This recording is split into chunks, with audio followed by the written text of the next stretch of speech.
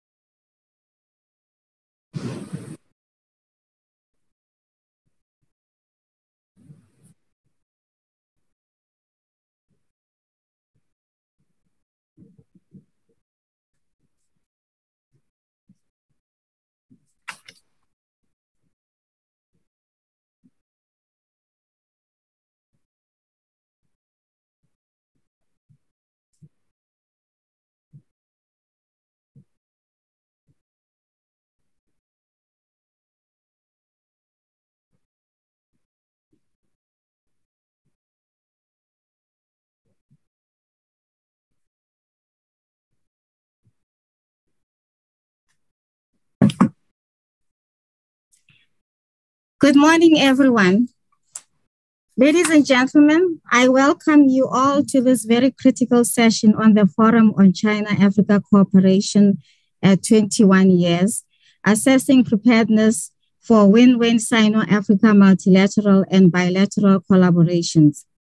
I would like to thank our distinguished opening speakers and our honorable panelists and chairpersons, and all of you, our special attendees, for making today's webinar possible.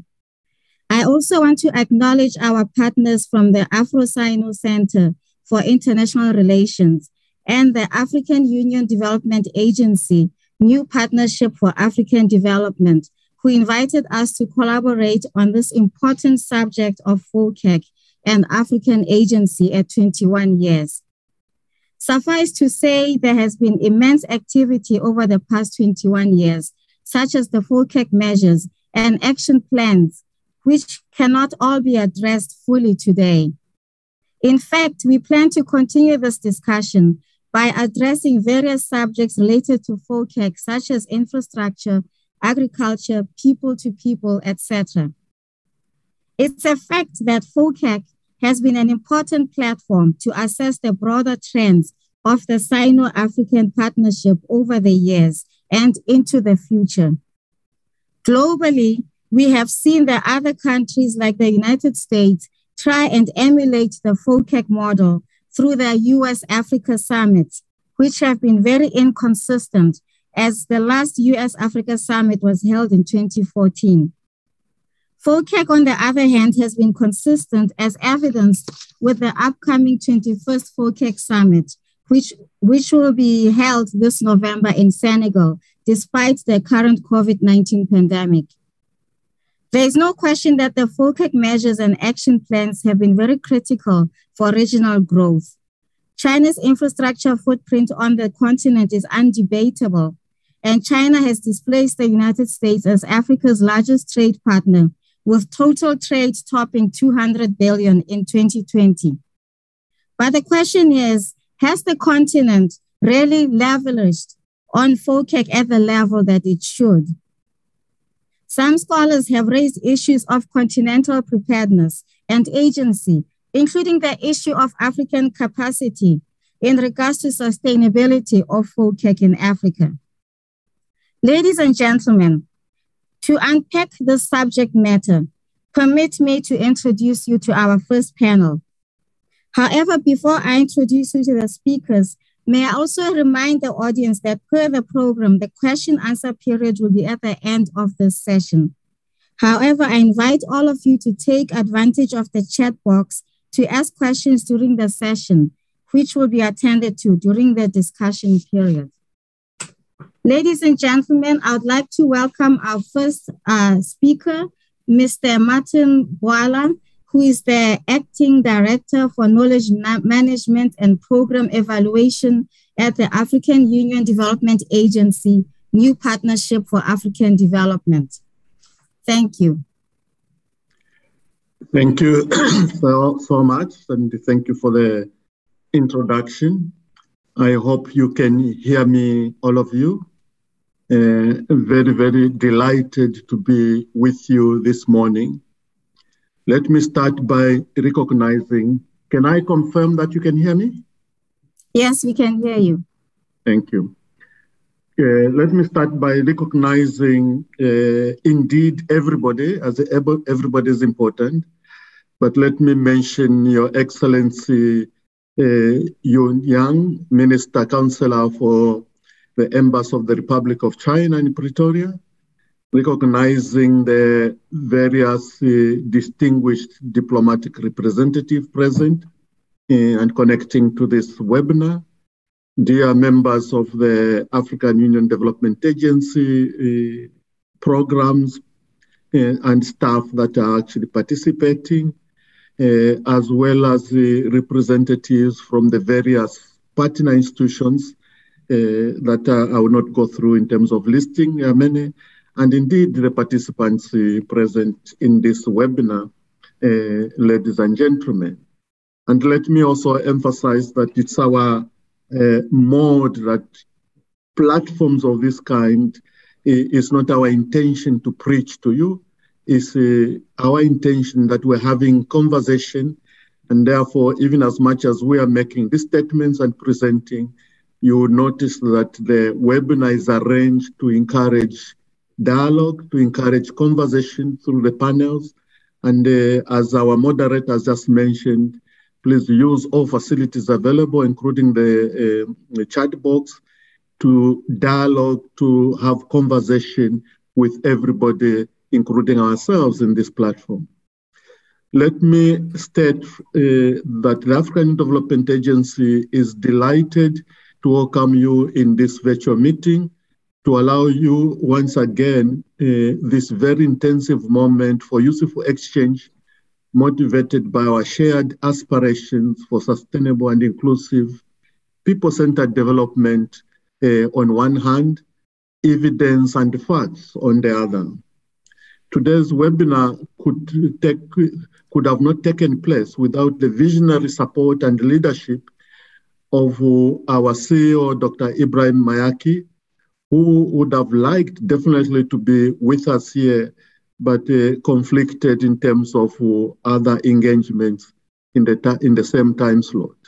And therefore, I take this opportunity to convey his greetings and good wishes and productive discussions in this webinar this morning. Based on the institutional mission of the AUDA through its Knowledge Management and Program Evaluation Directorate, would like and are actually very delighted working with the various partners that you will get to know and are present here. Actually delighted that we can have this platform to foster the development of the continental development agenda by catalyzing and leveraging partnerships. And ultimately, intention is to augment implementation of Agenda 2023, which is actually at the center of the continent's development ambitions. AUDA, African Union Development Agency, is a people's agency, is a people's organization. It belongs to the African citizen and the member states. And therefore, at its core responsibility is to accompany the continent in addressing societal challenges towards transformative impact on Africa's aspirations and goals for sustainable growth and inclusive development. And here we have a clear challenge as a continent. We can't just continue to do things. We need to be demonstrating results. We need to be demonstrating impact. And it goes from how we actually are identifying our resources, allocating the resources in those high impact areas, and indeed that everybody on the street, in the populations, is able to feel the consequences positively of those development efforts. And therefore, this is where science, this is where evidence, this is where think tanks come into play in terms of contributing to public effort, public and private efforts on those development efforts. People's happiness can only become a reality through our collective people-driven efforts based on providing knowledge-based advisory services and technical assistance to AU member states and regional economic communities who are actually key part of our partners to strengthen both planning and execution capacities across the various levels within the country, region, and continent, across sectors and governments. By providing for the continent's technical interface for integrated and coordinated work between especially African players, stakeholders, and our partners, including private sector, both domestic and international. And it's in this context that you actually see the value of our collaboration with China, and expect that as we go forward, the moderator mentioned other countries and the continents we are collaborating with, but I'm sure we do appreciate the value of Africa's engagement with China, and that we can go to an even higher level in that mutual responsibility. The result should impact both ways, and we know actually that the work to realize mutual results has to happen both on Africa side and on China side, and we can raise this platform as just more than a discussion platform, but directly impacting on our shared responsibility for a prosperous world, especially China, Africa. And therefore, today's topic and the question is very, very critical and supports the whole conversation and the participation of our private sector, of our civil society in argumenting the efforts between Africa and China, and indeed providing not just a global effort, but a shared responsibility as the citizens of the world towards a safe and active world, with everybody having access to the minimum they need in terms of a prosperous livelihood. Finally, the moderator, let me conclude by let me acknowledge the value, as you mentioned, of FOCAC and the justification of FOCAC in terms of collaboration between AUD, African Union, and China. The deal between our two partnerships was materialized through the first ministerial conference in Beijing in 2000 to overcome the challenges of economic globalization in promoting a shared agenda. And this is a vision, this is a rationale that is just as true today as it was then. And we hope that this webinar is going to not just reinforce that, but pick up very practical avenues that can allow us to realize the value of this collaboration. I thank you. Thank you very much, Mr. Bwala, for your excellent opening remarks, which pretty much summarized the continental perspective, which represents us as all member states and citizens of this region. And you have put everything in perspective for us and what it means for having FOCAC to collaborate with us, and including with the African Union. So on that note, I would like to now bring in our next speaker. But before our next speaker comes on, I would like to also confirm with our IT people to please let in our special guest, His Excellency Minister Councillor Yu, because they are struggling to come in as panelists. They are still sending me messages. So if they can please sort that out now. Thank you very much. At this point, we will have our next speaker, Dr. David Munai, who is the co-director of the China Africa Center at the University of Johannesburg, and he is an international relations and foreign policy expert who holds a PhD in international relations from the University of Witwatersrand. At that point, and you can see his bio there, it's the shortened version. And so at this stage, I'll ask Dr. Munai to please come on and take over to set the scene for today's event. Thank you very much, Madam Chair. Firstly, I would like to thank the organizers, the embassy, the AU, AUD, DA, as well as all fellow panelists. It has been 21 years since the Forum on China-Africa Cooperation convened for the first time in the year 2000. The forum will convene again this year, 2021, for the 8th time. The forum was established to institutionalize China-Africa relation for better and more comprehensive cooperation between the two parties. It has become a significant event in international calendar. The relation between Africa and China has vastly improved, and a lot has been achieved under the auspice of FOCAC. What has been achieved? The trade between the two parties grew from US 10 billion in the year 2000 to a peak of 208 billion in the year 2019. China has also become a major source of development finance for countries, providing a total of US 150 billion in credit lines between 2005 and the year 2020. In the same period, China's foreign direct investment, FDI, stock has accumulated a value of US dollars 345 billion. The value of Chinese businesses in Africa amounts to a staggering 2 trillion US dollars.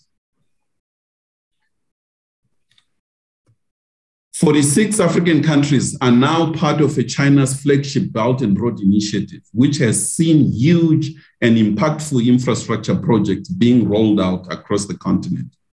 China has become the largest bilateral source of infrastructure investment in Africa. Besides economics, people-to-people relation has improved immensely. China is now the second biggest host of African overseas university students, with over 80,000 Africans getting educated in China. An estimated 1 million Chinese citizens now resides in Africa, while China hosts an estimated 500,000 African citizens. China and Africa have supported each other on multilateral platforms on important global issues ranging from climate change, technology, and health. Important as it is, China also has donated the African Union headquarters as well as the Africa Center for Disease Prevention and Control, a sign of strong diplomatic relation. China is now an observer member of the AU, while the AU also has diplomatic representation in Beijing. The two parties work together in peace and security and contributing a significant number of troops on UN peacekeeping missions in Africa. Tracking the pandemic currently holds the pride of place as a top priority in the Sino-African Association. China has donated tons of anti-pandemic material, including face masks, personal protective equipments, and diagnostic tools to numerous African countries. Africa has also taken delivery of over 77 million vaccines from Beijing, both through purchases and donations. Africa has offered diplomatic support to China in face of criticism of Western countries over its handling of the coronavirus. In the infrastructure arena, it remains the key Africa's advancement, especially in the context of new African continental free trade area. As such, the infrastructure cooperation should remain a key part of the Sino-African relation. Fighting the pandemic also remains an important issue, especially access to vaccines. Investment in health infrastructure is critical. Investment in digital technology, some of these new issues affecting the global arena. Working together in fighting climate change are other areas where the two parties are working closely. In closure, I'd like to wish everyone participating in this forum, I wish you all the best and looking forward in answering a number of outstanding questions as we move into a new era. I thank you, Chair. Thank you very much, Dr. Munai, for setting the stage for us on today's discussion on FOCAC at 21 years, quite a milestone indeed, which you have summarized in your speech. At this point, I will ask His Excellency Minister Councillor Yu Yong of the Embassy of the People's Republic of China in Pretoria. Mr. Yu Yong joined the Ministry of Foreign Affairs of the People's Republic of China in 1996. He started his career at the Department of African Affairs of Ministry of Foreign Affairs, where he dealt with bilateral affairs between China and Southern and Eastern African countries, as well as FOCAC. And he also has served as the director for the political section of the Embassy for the Republic of China in the Federal Democratic Republic of Ethiopia. And he has served as director for bilateral affairs between China and Southern African countries and SADC and the Department of African Affairs at MFA.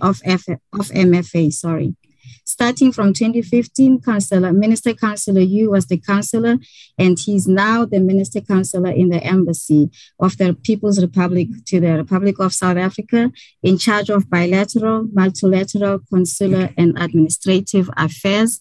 Minister Councillor Yu Yong, I trust that you are now with us. I would like to apologize for the delays the struggle that you had with logging in.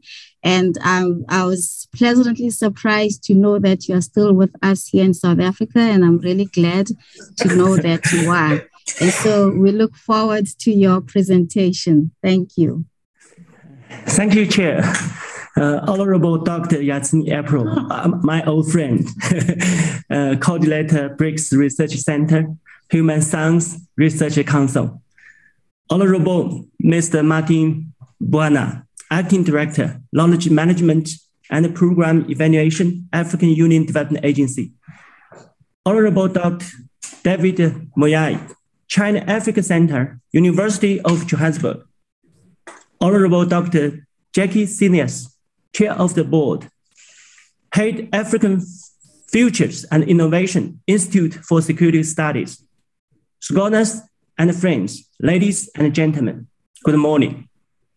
It is my great pleasure to join today's virtual seminar, which is jointly organized by BRICS Research Center of HSRC, African Union Development Agency, and Afro-Sino Center of International Relations. Please allow me extend on behalf of the Chinese Embassy in South Africa my sincere gratitude to the organizers of the seminar and to the scholars and friends who care and support the development of China-South Africa and China-African relations. The theme of today's seminar focuses on FOCAC, which is of great significance. The 8th Ministerial Conference of FOCAC will be held in Senegal at the end of this year. This seminar will help the Chinese side better understand and hear valuable views and suggestions of our African friends on the new session of FOCAC in order to make positive contributions to its success. Ladies and gentlemen, dear friends, FOCAC has gone through 21 years of history, delivering a leap in China-Africa relations from a new type of partnership to a new type of strategic partnership and to a comprehensive strategic and cooperative partnership. I myself have very close ties with FOCAC by participating in the preparation for 3 summits and 5 ministerial conferences. I'm very glad to take this opportunity to briefly review the significant achievements of China-Africa cooperation since the establishing of the FOCAC. Over the past 21 years, China-Africa political trust has become stronger. We have established a multi-level and multi-layered dialogue mechanism for FOCAC and has held 3 summits and 7 ministerial conferences so far. At the 2018 FOCAC Beijing Summit, Chinese President Xi Jinping put forward the proposition of building a stronger China-African community with a shared future, which was highly appreciated and actively supported by African leaders. Last year, at the critical moment in the global fight against the COVID-19, leaders from both China and Africa gathered together in extraordinary China-African summit and committed to building a China-African community of health. His Excellency Mr. Wang Yi, Chinese State Councilor and Foreign Minister, successfully visited 5 African countries, including Nigeria and the Democratic Republic of Congo, continuing the tradition of Chinese Foreign Minister's first annual visit to Africa for 31 consecutive years. It has been proven that China-Africa political trust has withstood the test of international landscape changes, and the brotherhood of China-Africa solidarity and friendship has become deeper and deeper. Over the past 21 years, China-Africa practical cooperation has witnessed fruitful results.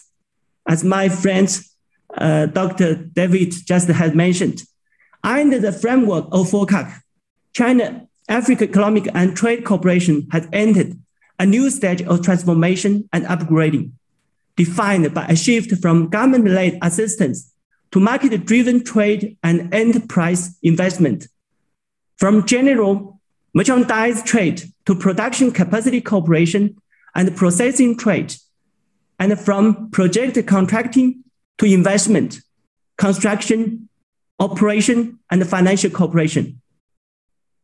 China remains Africa's largest trading partner for 11 consecutive years and is one of the main sources of investment in Africa, contributing more than 20% to Africa's economic growth for many years in a row. Even with the COVID-19, China-Africa economic and trade cooperation has backed the trend and delivered a bright answer. According to the Chinese statistics, from January to September this year, China-Africa trade volume reached $185.2 billion, up 38.2% year on year. In 2020, China's direct investment in Africa reached $2.96 billion, with new investment covering 47 African countries. In 19 countries, investment increased by more than 10%. China has signed Belt and Road Initiative cooperation agreement with AU and 46 African countries, and has built a number of major infrastructure projects, which has brought significant changes to African economic and social development. It has been proved that China-Africa programmatic cooperation has brought more benefits to both countries and both people, and the bond of interest for common development in China-Africa has become stronger and stronger. Over the past 21 years, culture and people-to-people exchanges between China and Africa has been unprecedentedly active. Under the framework of the FOCAC, important mechanisms and platforms for people-to-people exchanges has been established one after another, such as the China-Africa Youth Festival, the Think Tank Forum, the Media Cooperation Forum, the Youth Leaders Forum, and the Non-Governmental Forum. Cooperation between China and Africa in the fields of culture, education, and journalism has blossomed in an all-around way, and the China-Africa Research Institute has been established. Exchanges among youth, women, non-governmental organizations, and academic institutions have become increasingly frequent China has provided a total of about 120,000 government scholarships to African countries, built 61 Confucius Institutes and 44 Confucius classrooms jointly with 46 African countries, sent 21,000 members of medical team to 48 African countries, and treated about 220 million African patients. China and Africa had established 150 pairs of sister city relationship. Facts has proven that people-to-people exchanges between China and Africa had effectively promoted mutual understanding and cultural co-prosperity between Chinese and African peoples. And the long-standing friendship between two sides has been continuously sublimated. Over the past 21 years, China and Africa have supported each other formally and forcefully. China and Africa support each other on issues involving each other's core interests and major concerns. China opposes interference in the internal affairs of African countries and the frequent use of unilateral sanctions by some major powers. Security cooperation between China and Africa has deepened, and China is a staunch force in safeguarding peace in Africa. China and Africa join hands to defend multilateralism, oppose unilateralism and protectionism, jointly safeguard the basic norms of international relations and international fairness as well as justice, and safeguard the legitimate development rights of developing countries. In the battle against the COVID-19, China and Africa help each other and overcome difficulties together. Jointly, China and Africa launched an initiative on the Partnership for Africa's Development. Facts has proven that with the formally support between China and Africa, the route of development and the revitalization between the two sides will become increasingly wider. Ladies and gentlemen, dear friends, enhancing friendly ties and cooperation with Africa has been a consistent choice of China's diplomacy. According to African friends, FOCAC is a cooperation mechanism that truly delivers. The reason lies in its consistent adherence to the following guiding principles. Firstly, top-level designs and concept guidance. In March 2013, President Xi Jinping chose Africa as the destination of his first overseas tour after taking office.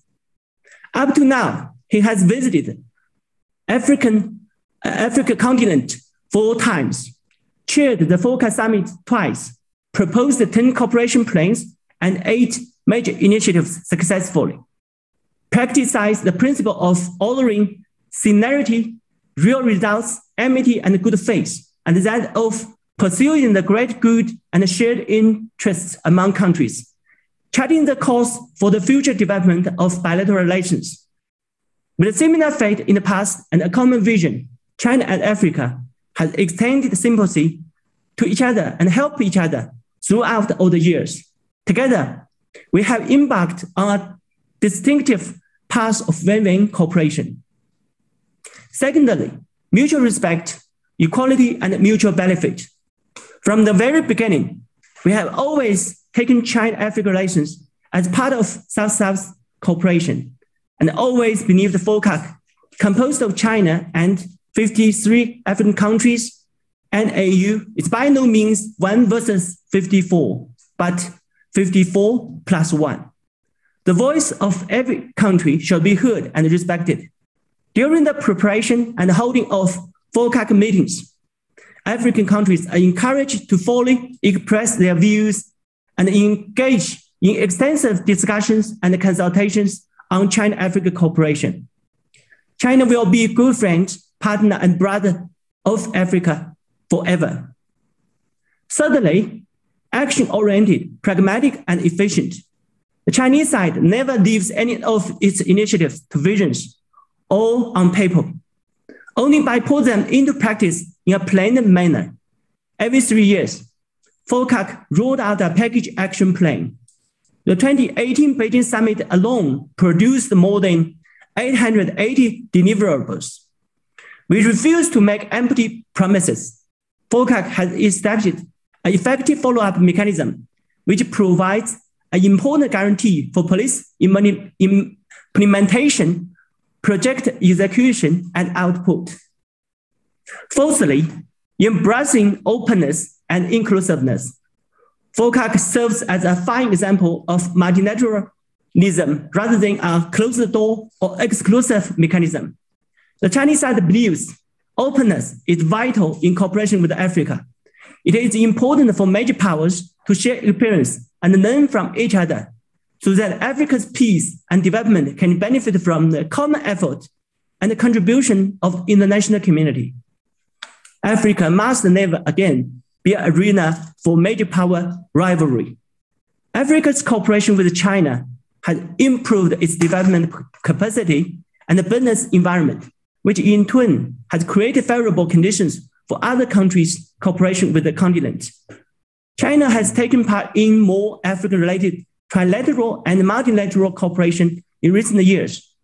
We commend and encourage such cooperation and will continue to support it. Ladies and gentlemen, dear friends, the COVID-19 is a pressing challenge facing the international community as well as China and Africa. However, the pandemic will eventually end, and China-Africa cooperation enjoys even broader prospects and a brighter future.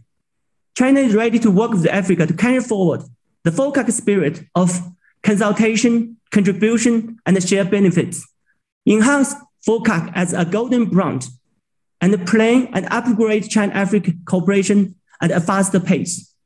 I would like to share with you some of my thoughts on deepening China-Africa cooperation in the post-COVID-19 era. First, China will actively help Africa enhance capacity building in 7 areas. The pandemic has severely impacted the economic and social development of the African continent, highlighting the weakness and inadequacy of Africa's capacity for independent development.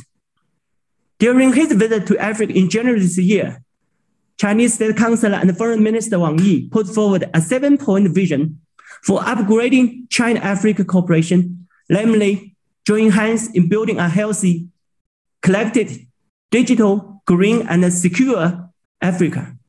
This is a strategic vision put forward by China in light of the new situation, new needs, and new opportunities in China-Africa cooperation, and with a view to build an even closer China-Africa community with a shared future.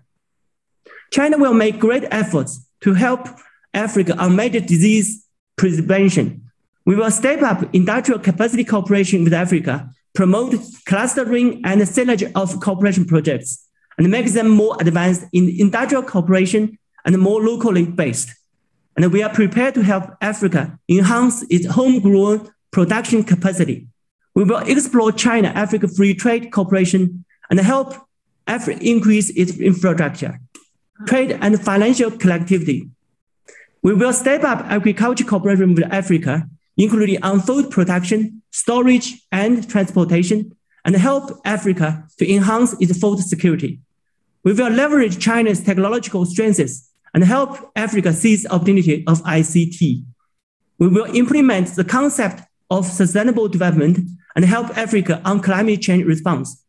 We will promote political settlement of hotspot issues in Africa and help Africa enhance peacekeeping and counterterrorism capacity. Second, seize the opportunity of the fourth industrial revolution and add new wings to China-Africa cooperation. The fourth industrial revolution is a new opportunity to upgrade China-Africa cooperation in the post-COVID-19 era. Africa is now actively participating in the fourth industrial revolution. Actions speak louder than words. China has become a major contributor to the infrastructure development of Africa's information and communication industry, with about 80% of Africa's backbone network infrastructure financed by Chinese companies. The cooperation between China and Africa on the fourth industrial revolution has great potential. China is the most reliable partner that African countries, including South Africa, can choose. China is ready to expand cooperation with Africa on new infrastructure such as 5G, big data centers and artificial intelligence, as well as new forms of business such as digital economy, smart cities, clean energy, and e-commerce. Not long ago, China announced that it would work with African countries to formulate and implement the plan for China-Africa Digital Innovation Partnership, which is a new measure for China-Africa practical cooperation. We believe it will foster new growth drivers for the economic and social development of African countries and provide new opportunities for expanding China-Africa practical cooperation. Third, we should dovetail cooperation platforms to further unleash the development potential of the African continent. The FOCAC is a model for South-South cooperation, and the BRICS mechanism is an important platform for cooperation among emerging markets. We can fully lap the potential of the FOCAC and BRICS cooperation mechanism by effectively synergizing them. China has been actively advocating the BRICS Plus cooperation concept and model. In 2013 and 2018, the BRICS summits were held in South Africa. South Africa has inherited the BRICS Plus cooperation model proposed by China, which has strongly promoted the in-depth cooperation between Africa and BRICS countries. Africa is home to the largest number of developing countries in the world. Only through close communication and consultation with Africa can BRICS truly reflect the voice of the developing countries on the international stage.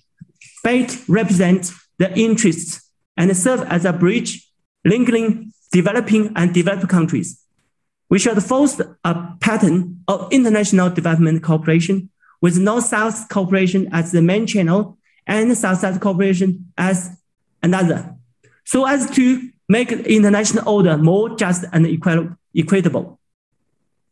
Ladies and gentlemen, dear friends, the FOCAC is a precious asset for both China and Africa. China-Africa cooperation and FOCAC building will never stop. We need to advance with the times, promote high-quality development of China-Africa cooperation, and open up an even brighter future for China-African relations. I look forward to your insights for the institutional building of FOCAC and upgrading of China-Africa cooperation. I wish this seminar a great success. I thank you. Thank you very much, Minister Councillor Yu. I think it's time that we give you a full-time citizenship here just to stay here with us in South Africa. You might as well. Thank you very much for your presentation, which has really given us, what I like about it is that you even talk about the future post the pandemic, including the 7-point vision plan that was presented by the Foreign Minister of China, which is a very critical plan, which is inclusive of various sectors such as ICT, peacekeeping, seizing the fourth industrial revolution, and we can keep going on and unpacking. But we want to thank you for at least setting the stage as to what we should look forward to post FOCAC 2021. At this point, I would like to now bring in Dr. Yaki Celias. I have to say, Dr. Celias, out of all the bios that I got, yours was the shortest bio, which I know is, I told Pamela that's impossible given all the work that I know that you have done out there. I should have gotten at least a page of all your work. But anyway, to summarize quickly, Dr. Celias is chair of the board and head of the African Futures Innovation Institute and Innovation at the Institute for Security Studies. And he currently serves as chairman of the ISS Board of Trustees. And he's also the head of African Futures and Innovation Program at ISS. And he has a 2017 bestseller, amongst many other publications he has done, of course. And this one is called Fate of the Nation, which addresses South Africa's future political, economic, and social perspectives. And his most recent book is on the future of Africa, challenges and opportunities. Ladies and gentlemen, without further ado, may I please bring our keynote speaker on the floor, the Honorable Dr. Yaki Silius. Thank you. Thank you very much, Yasina, and it's good to see you, and thank you very much for the invitation. Thanks to all the partners and the speakers that have gone ahead of me, and to the NEPAD Auda agency for organizing this. I'm going to share a screen and show a few graphs. The presentation will be available afterwards, so there are going to be a few numbers and graphs, but I will share the presentation. The organizers asked me to speak a little bit on China and Africa ahead of FOCAC. And what I thought I would do is I'd give my short presentation in two parts.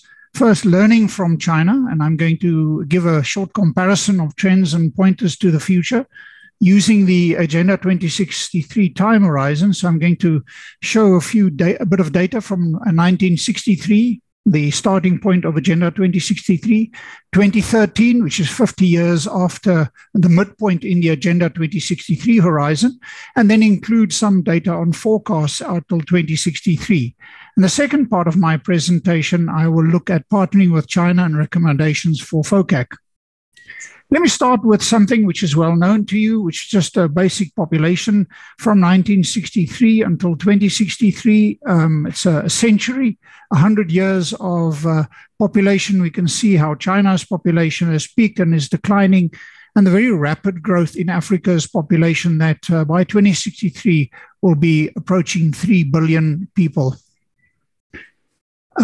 However, if we look at GDP per capita in purchasing power parity, we can see that in 1963, Africa actually had a GDP per capita that was higher than the average for China.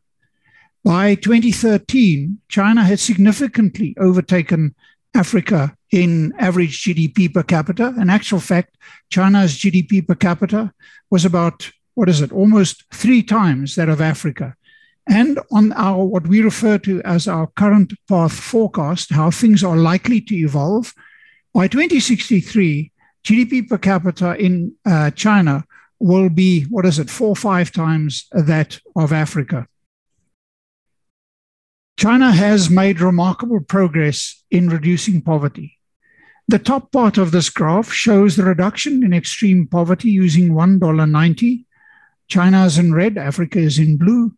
And you can see the very dramatic reductions in millions of extremely poor people in China compared to the mediocre progress that Africa has made. In actual fact, poverty in Africa is more or less remaining more or less unchanged out till for the near future.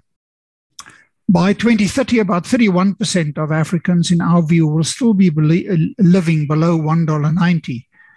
Or if you want to put that in millions of Africans, 522 million of Africa's 1.7 billion people will still be living in extreme poverty. In the meanwhile, China, on this measure, has eliminated extreme poverty and done so several years ago.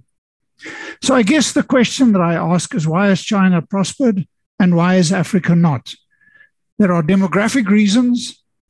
There is agricultural reasons, early agricultural reform, followed by a manufacturing-led growth path, facilitated by China's market size and the stability and a developmentally orientated governance. Now, there are many explanations, and there are many people on this call who know much more about China and Africa than I do, and they could probably add to some of these factors. But I want to make a few comments on some of these. On these 5 issues that I've chosen to illustrate where we can learn from China and the road that lies ahead.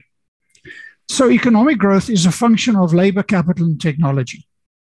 The contribution of each of these contribute to long-term, they contribute to economic growth. And at low levels of development, labor contributes about 1/3 to 1/2 of economic growth. So Africa has got a huge and a growing youthful population. So why is Africa not growing rapidly if labor is so important? The answer lies, of course, in the fact that Africa has not yet benefited from a demographic dividend. Now, a demographic dividend is simply the relationship of working age people, 15 to 65, to elderly and children. And here I present a population pyramid. And there are many ways to look at the demographic dividend. You can look at the ratio. If the ratio is above 1.7 and above, ratio of working age people to dependents, countries grow. Or you can look at age. Or you can look at the population structure or fertility rate. I prefer to use the ratio of working age to people to illustrate the importance of demographics. This is a graph that shows the demographic dividend of China versus the demographic dividend of Africa. Now, remember that I said that you enter your demographic dividend when the relationship of working age people to dependents is 1.7 and above.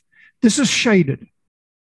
So China entered its demographic dividend at about 1983, and it peaked at an extraordinary level of about almost 2.8 working age people to dependents. Only the Asian tigers have compared to this. Africa only gets to its demographic dividend in about 2050. So after 2050, that is 3 decades from now, Africa starts benefiting from its demographic dividend. In actual fact, until about 1985, demographics was an increasing drag on Africa. And although things are improving, it is significantly slow. So one of the main reasons why China and the Asian tigers have done so well is because they benefited from an immense demographic dividend, almost unparalleled in global history. The second reason I mentioned was just the fact that what China did is it went through an agricultural revolution, first through agrarian reform, land reform, and that unlocked food security and that allowed a solid base for growth. Africa has not done that. We speak a lot about agriculture in Africa, and what this graph shows, it shows the percent of GDP in China and Africa of agriculture, the contribution. You can see where China came from when the large role that agriculture has played in its transition. Without that solid foundation, first of food security, of feeding your people, and eventually then going up the agricultural value chain, you cannot grow. The third reason I mentioned was that China embarked on a manufacturing-led growth path. Now, manufacturing is unique amongst the sectors between services and agriculture, that manufacturing infuses agriculture and services. It transforms your economy. And whereas China in, let's say, 1963 had a manufacturing of about 42%, this is an estimate, nobody really knows, and about 33% in 2013, by 2063, according to this forecast, China will still have a contribution from manufacturers of about 36%, whereas Africa, 13, 14, maybe up to 22% over this long time horizon. In actual fact, Africa is deindustrializing from relatively low levels of manufacturing. And that means that we cannot transform our economies towards greater productivity. The other factor I mentioned, of course, is that of market. China is one market. We all know this picture of how small China is compared to the landmass of Africa. But China is one integrated country, whereas we have 55 countries that are members of the Africa Union. And if we then look at what has happened with the economy of China, look at that massive growth rate compared to the very mediocre growth rates that we've seen in Africa in terms of growing the economy. Without a large market, very difficult to grow. Governance has been another factor in China's rise. This shows the 3 dimensions of governance that normally sequentially unfold over time: the building of a security community, a capacity, and then inclusion. Of course, Africa does much better on inclusion than China, but on security and on capacity, particularly on capacity, based on its centuries, thousands of years of building a Chinese society and country, China has a capacity that is well beyond that in Africa. So why has China prospered and Africa not? Because China has benefited from a huge demographic dividend, while Africa will only start benefiting after about 2050. China embarked upon agrarian reform to ensure food security and eventually an agricultural revolution as a foundation. Africa has not yet experienced an agricultural revolution. China adopted a manufacturing-led growth path that culminated in Factory China, the powerhouse of the world, while Africa is deindustrializing. China benefits from a single internal market, which Africa could only partly achieve through the implementation of the African Continental Free Trade Area, and that is only beyond 2034, when the Continental Free Trade Area is fully operationalized. China has an internal stability with an effective government that has prioritized its people's development, if sometimes ruthlessly so. So what must Africa do? We must take demographics seriously. Without looking at our relationship of our working age people to dependents, our populations grow so rapidly that it's almost impossible to build enough schools, feed, educate our children. That is not by any stretch an advocacy for a one-child policy. It is simply that we need to look at family planning and education of women and men. Africa needs to unlock its agricultural potential through tenure reform, first for food security and poverty alleviation, and then for export. We need to invest in know-how, new technologies that unlock productive transformation, such as renewables and ICT, what some people refer to as industries without smokestacks. We need to pursue vigorously the Continental Free Trade Area as a first step towards greater market integration. We need to pursue stability and democratic accountability. African citizens will not allow a democratic regression on the continent. And there we are very, very different to China. So this is what could happen. We've modeled what the impact could be of an aggressive Agenda 2063 scenario, what that could be on poverty numbers in Africa. The top graph, the dashed blue line, is the impact on poverty in millions of extremely poor Africans. And the bottom graph is that in percent of population. So it will take us 30, 40 years under the best of circumstances to get where China was in the 2012, 2015, around there. So let's look at, in the second part of, a brief part of my presentation, let's look at China-Africa relations. So I think it's very obvious that there's a lot that we can learn from China. It's the way China has grown and lifted people out of poverty. It's just absolutely amazing. And China is hugely important for Africa. And Africa has gained significant from China, as we've heard a few minutes ago. But there are real issues of concern. Firstly, China, like others, is in Africa in pursuit of its domestic and foreign priorities. That's just a statement of fact. Its interests are conducted commercially largely, particularly its lending practices, which are often above commercial rates. And we have an unsustainable trading deficit at more than $20 billion per annum. We cannot continue with this kind of relationship going forward. So, firstly, we need to work towards an African common position where there is full transparency on all loan agreements with African governments, state-owned enterprises, and special purpose vehicles from all Chinese banks, including on collateral and barter-type trade arrangements. At the moment, the secrecy challenges that we face, not only from China, is a huge disincentive in the so-called hidden debt challenges. There needs to be full reporting of all loans, including to governments, SOEs, and special purpose vehicles on the World Bank portal. That does not happen, as Zambia recently discovered. We need to strengthen cooperation with China and internationally on the sharing of tax information, cooperation on money laundering, setting of international standards for tax transparency, and to counter base erosion and profit sharing. We need to seek concessional loans from China at rates close to or equivalent to what the IMF and the World Bank offers. So generally, Africans need to look after our interests. In the interests of our people, we need to maintain a healthy focus on human rights. In our instance, human rights are individual rights, not collective rights, on democracy, and the primacy of a rules-based international order where might does not triumph. Work towards an Asia-Africa ratings agency, which is an obvious statement given the dominance of Moody's, Standard & Poor's, and Fitch. Encourage knowledge transfers and the location of Chinese manufacturing in Africa to service the African market, so that we have domestic production, not merely imports of finished products from China. Gain access to Chinese markets for African producers. That is improving, but there is a huge potential to enter the massive Chinese market. Encourage additional investments from China into Africa. Colleagues, thank you very much for the opportunity to have spoken to you.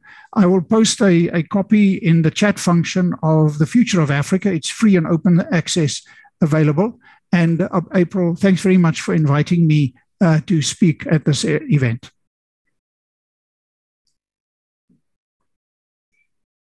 Thank you very much, Dr. Celius. You definitely did not disappoint with your presentation today. It was very hard-hitting and very sobering, if I may put it that way. It's quite practical. It's something that you really need to. You raised key points in your presentations, and you asked the key question: why has China prospered and Africa hasn't prospered? And you highlight the key issues, such as the.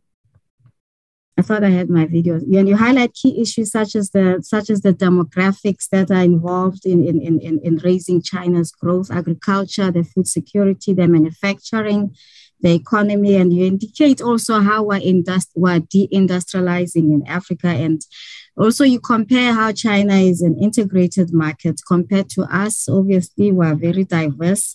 And you also indicate very key points on the things that we should also learn from China, issues of having an African common position.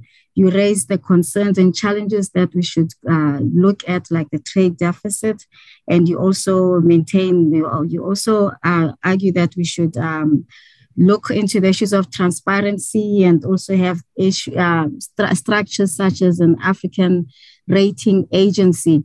But hearing your presentation at the end of the day, it seems the onus is on the Africa side, which is really why we're having this presentation, the issue of African agency, and not just agency, but ensuring that we implement some of the things we're supposed to do in order to meet or to have capacity in our collaboration with FOCAC. I would like to again also, as I now close this session, I'd like to invite everyone to definitely get Dr. Celius's books. I know that, and as she said, they are free. I know that we will all get something out of that. We'll definitely get them for our library, Dr. Celius. On that note, I want to thank all our panelists for this session, for their great presentations. And I would like us to move on without wasting any time to the next session. As I indicated at the beginning of this program, all questions and answers will be addressed during the discussion period, but you are free to send chats in the meantime. At this point, so I would like to bring in my very good friend, Professor Hu Beliang, who is the Executive Dean of the Belt and Road School at Beijing Normal University in Beijing, China. Professor Hu, the platform is yours. Thank you, Yazili, April. Thank you so much for the invitation to having me. I have learned a lot from the first session discussion. Thank you so much. It's my honor to welcome three distinguished panelists in this session of the discussion. We have representatives, very luckily, from South Africa, from Ghana, and from United Nations Economic Commission for Africa. Very briefly, let me introduce the three distinguished speakers. The first speaker is Professor Siphamandla Zondi. Professor Zondi is currently the chairman of South African BRICS Think Tank Council and a lecturer at the University of Johannesburg, and a consultant on research and strategy since 2005. He previously headed the Institute for Global Dialogue that facilitated dialogue on trade, investment, development, governance, and security, peace in various African countries, as well as countries elsewhere, often in partnership with organizations in those countries. The second, so you can see the information on the screen.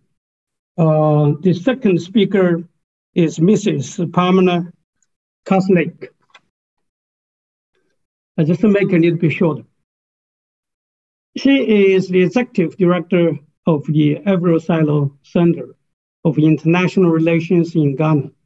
She is currently also working at the Kofi Annan Center of Excellence, Advanced Information and Technology Institute, also in Ghana. She has worked at the Justice Accelerate arm of the Hague Institute for the Internationalization of Law.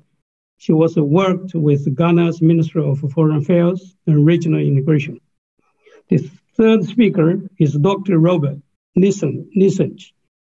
Dr. Robert is the chief of the energy, infrastructure, and service section of the private sector development and the finance division of the United Nations Economic Commission for Africa, based in Addis Ababa, Ethiopia. His job will focus on private sector investment in African countries, particularly in the area of infrastructure. He has over 15 years of experiences in undertaking research and advising African countries and organizations on infrastructure policy, as well as transport and trade facilitation issues. So according to the rules, please, each panelist, your speaking time is 10 minutes, no more than 10 minutes, please. Try to make the time, limited time to be used as efficiently as possible. Thank you very much for your cooperation. That's first. Inviting Professor Siphamandla Zondi. He's going to talk about the African Agency, African China governance in agency. So you change the title. I read the title before. Okay, according to the title, the PPT mentions. So please, African China governance in emerging. Titles change all the time. Okay, good. Please greetings to everybody, and much appreciated. I recognize that quite a number of things have been raised by the presenters before, especially Yake's magisterial coverage of the subject. So just wanted to comment just a little bit about this fact that the two sides are emerging at the same time in a world that is not actually changing in fundamental ways. And that's the most important thing. When I talk about emergence, I want to apologize that the graph I use is from the World Bank. Therefore, it uses that insulting word, sub-Saharan Africa. It's not my word. I would have called it Africa because I don't know where sub-Saharan Africa, where sub begins. It splits certain countries into two. It's a colonial invention. It's a Western view of Africa. When Africa is seen from the top, there is a sub-Saharan and then there is a Mediterranean, which is not part of Africa in public imaginations in the West. So I apologize for that word, sub-Saharan Africa. It just comes with a thing. I couldn't shade it out. Yeah, but that is how it is projected, its emergence. So of course, the rise of China is very remarkable. It's huge, it's massive. But there is a change in the situation in Africa as well as represented in this graph. There is also a change in attitudes. If you look at what this graph says about how attitudes towards China and Africa are becoming, and what the other graphs show about how attitudes, especially in the business sector, about Africa is happening, it suggests that there's sort of an emergence happening almost at the same time. Of course, this emergence is backed up by a huge flow of funds that relate to this relationship, which makes it an emergence of a new funding opportunity, a new sort of capital that is happening. Obviously, it is also happening at a people-to-people level. David Munyai indicated the numbers of people that are found on both sides, the number of Africans now in China and the Chinese who are in Africa. It's the least developed part of the relationship, but there are signs that it is growing. If you look just at students from Africa and where they go, China has come from far, far, far behind to catch up with Europe and North America in many, many ways. Very quite close in terms of projection.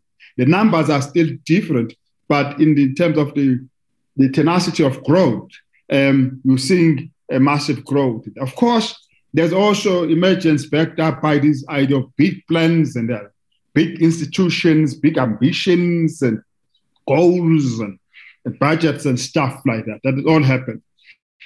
So the rise of China is evident, but the decline of the rest is not so evident, because sometimes the rise of China is assumed to be a decline of someone else. For that reason, this rise needs to be taken with great care. The GDP for the world and the GDP capita for Africa shows that the rise of China is massive, but the GDP of the world has been growing at a much lower pace than that of China. Beyond the UN Security Council, it is not quite clear fully where the political rises happen, beyond the bit of diplomacy here and there. So we might actually be talking about economic rise and economic significance a lot more than we actually talk about political significance, which is why in discussing the issues about China and Africa, we often bring in the political. For very good reasons, like democracy, human rights, and stuff like that. When actually, in reality, if you come to think about it very closely, this whole thing is fashioned on two elements: traditional cultures and economy, not the politics. So it's unlike the growth of relationship between Africa and the West, or Africa and other parts of the world. China is rising and is solving its own problem. It sees itself as developing at the same time, yet it's seen by everybody as developed, or increasingly developed by now. It sees the world as its market. It sees the world as its market, and that's very important. But whether it sees the world as its sphere of influence, in the same way as Western global powers do when they rise. They see a market and they see a sphere of influence. Whether the Chinese see it as a sphere of influence, I seriously doubt, which is why there's some who urge China to assert itself a lot more, meaning assert itself politically a lot more. But is that how China is rising? I think we're influenced by models of rise that come from the West. Therefore, the rise of global power since the 16th century does not help us to understand the rise of China. It does not help us. There is no evidence that China wants to replace the United States. There is evidence that China wants to overtake the United States. That's two different things. Whether it wants to replace the United States and take responsibility for global governance and the direction and all that, there isn't. There's no evidence that it has the capacity also to control the world in the manner that Western powers are able to. The Western powers continue to control the world, but perhaps China may dominate the world. which is two different things. It seems that not to have even an appetite for it. So now China is rising for what? It seems to me for domestic interest. It is rising because it is solving its domestic interest, which Yaki was showing. It is solving its interest, and in the process, it rises. Whereas Western powers were rising because rising was significant. Being global was significant, with global power was significant. But in the process, they will also solve their domestic interest. So the two might be linked in an inverse direction. It's got capital, and there are many other things. Sees itself as an important contributor to world civilization and stuff like that. The peaceful rise of China is in the eyes of China. The Chinese desire to see their rise, therefore, as peaceful because they are not projected to dominate something elsewhere or to dislocate those who want to dominate. It's as if China wants to say, US continue to dominate, but let us economically prosper more than you, so that we can have this dominance even if we have a 3 trillion debt. It's fine. We don't want to replace you. We simply just want to rise, acquire it, and better value, acquire more resources, continue to solve our domestic needs, which is why China considers itself a developing country, because there's huge domestic issues yet to be done. The view China has, it comes from a Sino-centric philosophy, it sees rising as coexistence, as mutual benefit, as friendship. But because it is rising in a world order which is hierarchical by nature, it cannot avoid suspicion that it is also hierarchical in its thing. So we interpret, we impute our experience into the story. Is it rising against global hegemony? That is our wish, but it is not actually do that, which is why you find a lot of disappointment sometimes on the African continent that China is not pushing for fundamental transformation in a big way and removing this colonially constructed global order. No, that's not what it wants to do. It simply just wants to become a significant player in the world affairs and solve its own problem. Yeah, so this is creating, there's a lot of other things we can raise there, but I don't want to take too much time. I do want to point out that the danger of us in Africa repeating the fears of the West. The danger of us, the first danger I indicated is the one where we place our own hope on China to behave the way we would wish it to do on global issues. I can understand on China-Africa direct issues, but on global issues, expecting to play our role and defend our interest in global affairs and stuff like that. There's danger in that. There's also a danger in us repeating the fears of the West about Africa, because the West is embedded in the hierarchical order, and it is in its interest to defend the current order, which is hierarchical, which makes it necessary that a few must prosper at the top, and the majority must always be chasing and developing. It's a permanent feature. There will never be an equal world in a hierarchical order and all that. So it fears this, and therefore it acts out its fear even on our environment, sends NGOs, sends narratives to us about China, the new colonial power and stuff like that. We may have our own challenges with Africa, but it's not quite the same as that arising from a hierarchical order, in my view. But that danger leads to another danger where we want to place China in a point where it is a saver for us from this devil of a global order that we see. I just don't want to cover all of that, but I just want to end it by saying the rise of China and the rise of Africa are both in the interest of Africa, definitely, because it creates opportunities for Africa to pursue its interest and not place it on the table of China. Neither should China do the same. Africa needs the Chinese experience. China needs the African support in the world, because of the numbers of African countries in the UN and other global forums. So both represent something odd, and that is why FOCAC has an opportunity to fashion this into something interesting and unique, combining Africa's wish for more fundamental transformation of global order, because it sees the hierarchical global order as trapping it in marginality permanently, and still meet China's wish to be a significant actor in global affairs. But that would require continuous, honest, and frank dialogue on the basis of Africa's perspective and China's perspective and nobody else's borrowed perspective. Thank you very much. Thank you, Professor Zongdi. I find a very interesting concept, emerging convergence. China has been raising, for over the past years. African, comparing the years has been a lot of progress have been making. So I like this concept, convergence.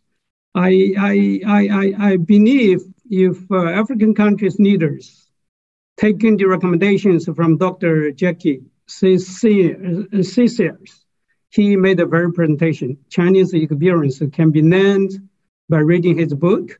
And also, as Professor Zongdi mentioned, that China also needs support from African countries. And then, so we will see the convergence in the near future. This is mega trend if we're working together. Okay, thank you so much. And yeah, I must point out that our, Mr. Rio, the minister mentioned previously, very good points. And he mentioned a lot of Chinese experience for your reference. You need to also read his presentation in the first session. Now let's turn to second speaker, Mrs. Pamela Kosnik. She's going to talk about according to the schedule. Okay, I don't know whether they have changed of your title. According to the schedule, you're going to talk about the necessity of an assessment of FOCAC, Africa's agency in securing a win-win collaboration. So please, 10 minutes, please. Thank you. Chair, fellow panelists and participants, it is a pleasure and a fulfilling moment for me and my team at the Afro-Sino Center of International Relations to see the fruition of this event and to have you all join us in this important program. The theme for this symposium, FOCAC at 21 years, assessing preparedness for a win-win Afro-Sino multilateral and bilateral collaboration, could not have been more apt. ASEIR, since its inception, has sought to bring together thought researchers, thinkers, and scholars within the Afro-Sino space and beyond to engage and conduct research on Africa-China relations.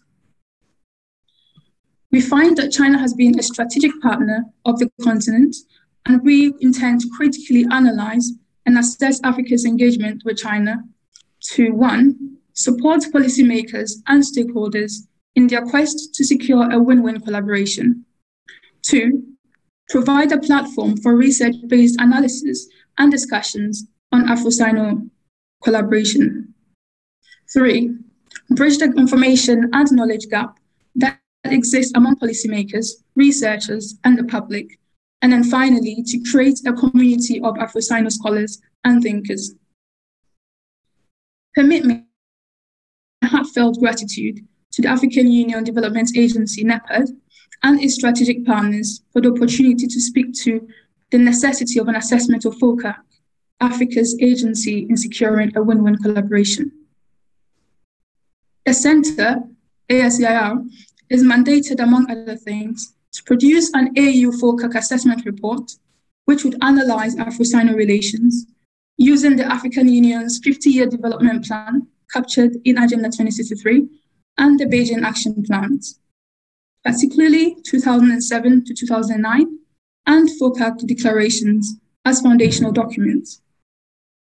The 3-year rolling full assessment report would be expected to support policymakers, stakeholders, and the public in shaping Afro-Sino relations. our network of scholars from around the globe recognize the need for African agencies and thinkers to be strategically positioned and supported to monitor and evaluate the two partners for the purposes of accountability and learning, among others. Both partners will be better served if this mechanism is well coordinated in an independent and objective manner. As a center, we are of the view that the time has come for both Africa and its Chinese partners to reflect on FOCAC and join the efforts being made by thinkers and scholars on the continent and beyond for a coordinated, independent, objective, and research-based assessment of the engagement.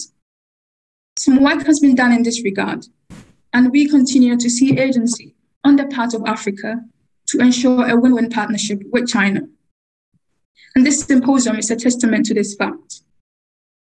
Both China and Africa, by virtue of the experiences with foreign partners, understand the need for such a collaboration and have a disposition to support such efforts.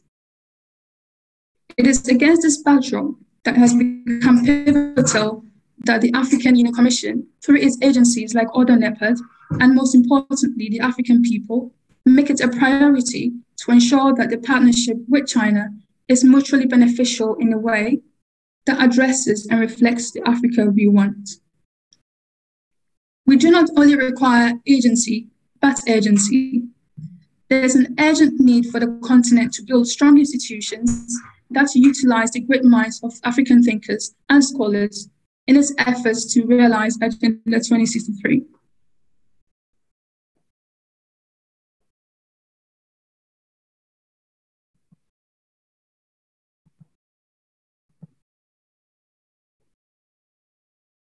In technology, the AUC and its strategic partners have an opportunity and mandate to utilize them as per the vision of the African Union to have an integrated, prosperous, and peaceful Africa driven by its own citizens and representing a dynamic force in the international arena. More importantly, the AUC and its strategic partners must commit to raising more thinkers and scholars, being mindful of and thinkers could be supported and positioned to play a central role in these efforts. Partnership and effective collaboration between thinkers, scholars, and the AUC and its strategic partners is pivotal in conducting research and leading the course for an assessment of FOCAC. The constraints of conducting independent and thought research necessitates the need for information sharing and close partnership with both African and Chinese stakeholders. ASCIR will continue to build a strong network of thinkers and scholars determined to support the AU and FOCAC in ensuring the engagements are indeed mutually beneficial and align with the aspirations of the African people expressed in Agenda 2063. I would want to believe that most thinkers and scholars present here have more questions they hope to explore and possibly find answers to through research. In fact, there are more questions to be answered and explored than there are answers to the issues that confront Afro-Sino relations.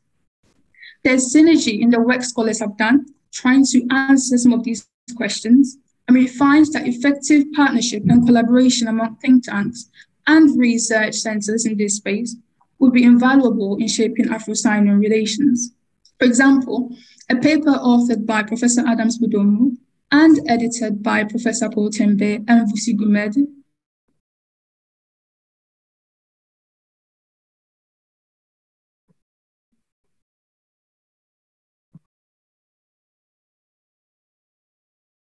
ASCIR's piece on playing the long game, Chinese soft power, also takes a different approach to unearth some of the subtle underpinnings on Afro-Sino engagements. Works such as these have been useful in understanding and explaining peddling narratives in Afro-Sino engagements. On the other hand, works like the Zambian case study, Chinese labor practices on the continent, done by the center, show rather visible practices and issues that could potentially mar Afro-Sino engagements, especially from amongst their populace if not addressed properly. I'll be preaching to the choir if I continue to give examples and stress the urgent need for researchers and thinkers to be engaged in assisting the AUC and Chinese partners in shaping their engagements. As ASCIR continues to work with scholars around the globe in producing knowledge and material that will support the efforts of stakeholders, we also entreat all stakeholders to support the efforts of thinkers and scholars in their work. We hope that this symposium will lead to more strategic partnerships and will set the pace for collaborations, which will expedite and necessitate a win-win collaboration between Africa and China. Thank you. Thank you so much. Mrs. Pamela Kosnik posed a very good suggestion. After 21 years, we need to do some assessment works in relation to FOCAC to improve further the quality of cooperation and to get a win-win, a better win-win situation in the future. So I think we should, she mentioned some of the points which is very important, like information sharing, independent assessment. I think we need to working together to do this kind of work. So that means we have a lot of opportunities for academic guys working together, researchers, in research institutions working together from now on. Thank you so much. So Mrs. Pamela Kosnik, thank you. So let's turn to the last, but not the least speaker of this panel discussion, Dr. Robert Nisink. He's going to share with us on China-Africa collaboration and its impact on the African continent's free trade area agreement. Please, Robert. Thank you so much. I think I have a presentation that will be loaded. Oh, great. Mm-hmm. Thank you. I'm not going to change the title of my Thank you. China-Africa cooperation and the impact on the African continental free trade area. So basically, what I want to do in the next 10 minutes is to show the opportunities that the African continental free trade area provides for China-Africa collaboration in infrastructure development. And also, actually, China-African cooperation in infrastructure development has the potential to enhance the benefits of the African continental free trade area. And I'm going to show this with the findings of our research at ECA, a brand new study on the implications of the continental free trade area for the demand of transport infrastructure and services. Next slide, please. So we see infrastructure as a bridge between China-Africa cooperation and the African continental free trade area. So it's a kind of an interface between the two. So basically what we are saying is that one way China-Africa cooperation can support... excuse me, yes. Sorry, Professor Hu Biliang, our panelist, we can barely hear him. Could that please be addressed, the voice? You cannot hear me, but I'm not... No, we cannot hear the speaker. You don't listen to me. Listen to your robot. Yes, but can you hear me now? Because I'm losing some. Perfectly. Is it better? Yes, I can. Yeah, good. All right. So I was saying that infrastructure development cooperation between China and Africa is an interface between this cooperation and the African continental free trade area. And I was saying that I was going to use the findings of ECA study to show the opportunities that the continental free trade area offers for collaboration between China and Africa in infrastructure development. Next slide, please. Just the context, as we all know, the continental free trade area was only launched in January this year. And I think that it is a bit premature to talk about the performance of the continental free trade area. Of course, people have made, including ECA, projections in terms of the growth in trade as a result of the continental free trade area. We've also made projections in terms of the infrastructure requirement to meet the continental free trade area. So I think it is relevant to explore how collaboration between Africa and China in infrastructure development can support the continental free trade area. So this is the context of my presentation. Next slide, please. Well, China-Africa cooperation in infrastructure development has a policy framework, clearly.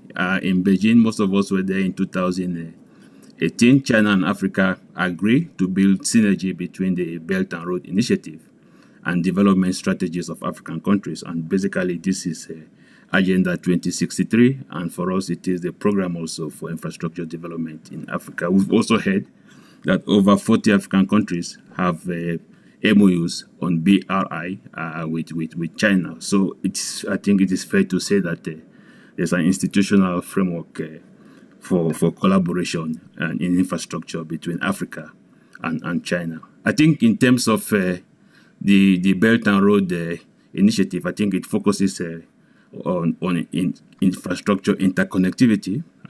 It's supposed to run between Asia, Europe, and Africa.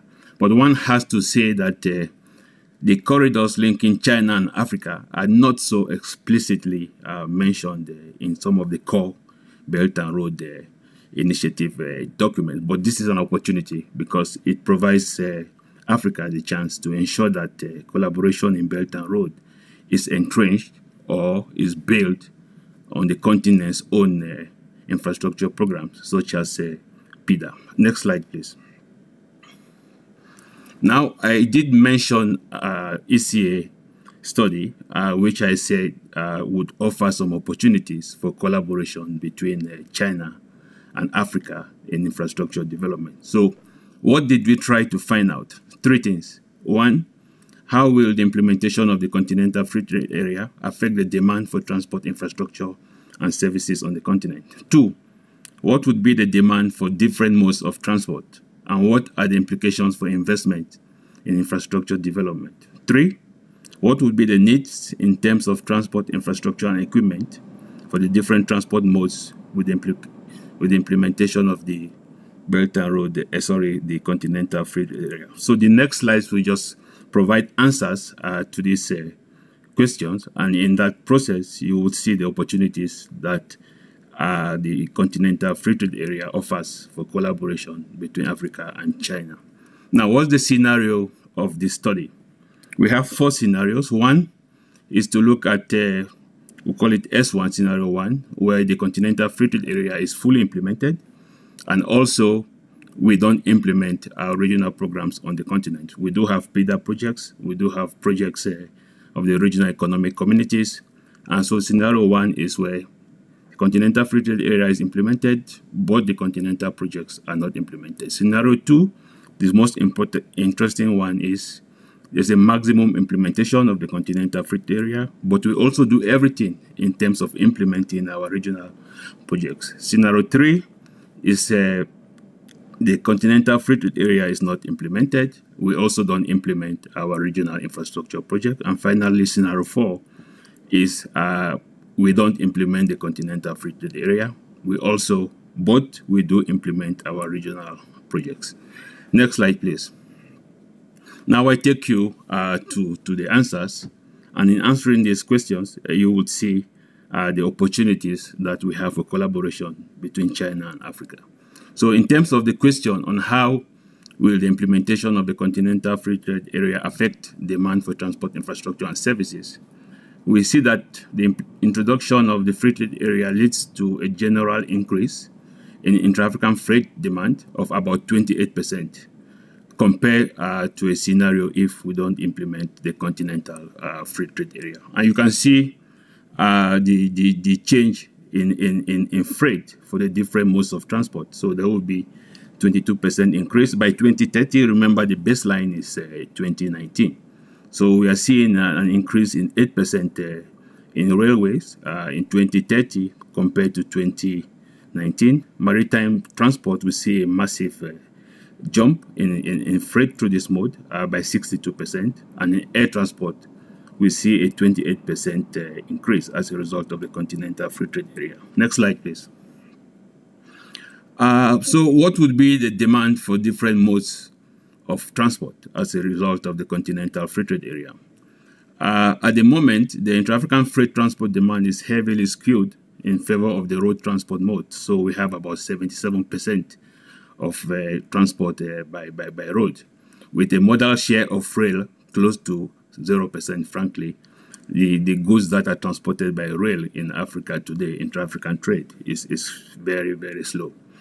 African trade policies to expand rail network in combination with trade policies to implement the continental free trade area are expected to change this distribution. In fact, in the scenario with the free trade area implemented and planned infrastructure and services activated, the modal share of rail would increase from 0.3% to 7%. I think this is an opportunity for China and Africa to collaborate in investment in railway. I think China is already doing quite a bit. Addis Ababa Djibouti Railway, the Mombasa to Nairobi. I think most of the massive rail projects in Africa today are constructed by Chinese company. So we see opportunities going forward. Next, please. What would be the needs in terms of transport infrastructure for different modes with the implementation of the African continental free trade area? I think this is key, is critical, because it speaks to the infrastructure requirements as a result of the continental free trade area. I think what we have done is that we have identified critical transport links on the continent. So what we do, we look at the load that the different links are carrying today, and we compare them to 2030 when the continental free trade area is implemented. By doing so, we have identified those links that require upgrades. Again, if you look at the details of this study, you'll be able to see where Africa and China can collaborate in infrastructure development in the context of the continental free trade area. Next slide, please. And you could see from this map where I have encircled those red links, those are where we are projecting as critical links. That's where we are projecting, we are seeing massive increase in freight movement. So here we do that by looking at the ratio between the flows in 2019, the baseline, and the flow in 2030. So by doing that, we're able to see those links that require upgrades in order to meet the demands of the continental free trade area. Next slide, please. What would be the need in terms of transport equipment for the different transport modes with the implementation of the continental free trade area? When I say equipment, I'm talking about vehicles, trucks, trains, vessels, and airplanes. We are trying to compute the quantity of this equipment that we will need as a result of the continental free trade area. So if you see the first bars, they speak to truck, and we see that there will be a 41% increase in the requirements of trucks on the continent. There will trucks for bulk cargo. In terms of container cargo, it will even be as high as 64%. If you look at airplanes, for instance, we see that we will need 53% increase in airplanes on the continent as a result of the continental free trade area. Next, please. These slides also show you, in terms of absolute numbers, the quantity of trucks that will require in thousands. So today, the baseline that was not today, so to speak, but the data in 2019, we see that we had 69,000 trucks, 698,000 trucks on the continent. But if by scenario one, for instance, if we implement the continental free trade area, we will see that we will need 1,844,000 trucks on the continent. So this is huge investment for Chinese companies to partner with Africa to make sure that we have the equipment, the trucks that we will need to transport goods on the continent as a result of the continental free trade area. Next slide, please. This, again, is regarding rail. So you could see the quantity of wagons that we had in 2019, and you could see the required number of wagons that we have as a result of the continental free trade area in the year 2030. 2030. I think this is an interesting one. China has showed its interest not only in working with Africa to build a high-speed rail network on the continent, but also in manufacturing trains and wagons. So there will be huge opportunity for China to collaborate with Africa in the context of the continental free trade area. Next slide, please. And here I just show you the needs for number of vessels that we would need on the continent in the context of maritime transport. This is quite interesting because we see a growth in demand for maritime transport as a result of the continental free trade area. I think this is something that we have not investigated in detail, how much of inter-African trade is happening by sea. What this study has revealed is that there's potential for demand for maritime transport, even for intra-African trade. Next slide, and I'm going towards the end of my presentation. This just shows you the demand for aircraft as a result of the continental free trade area. Now, again, you have these slides. You'll be able to go through this carefully and to see the findings of our study in detail. Next slide, please.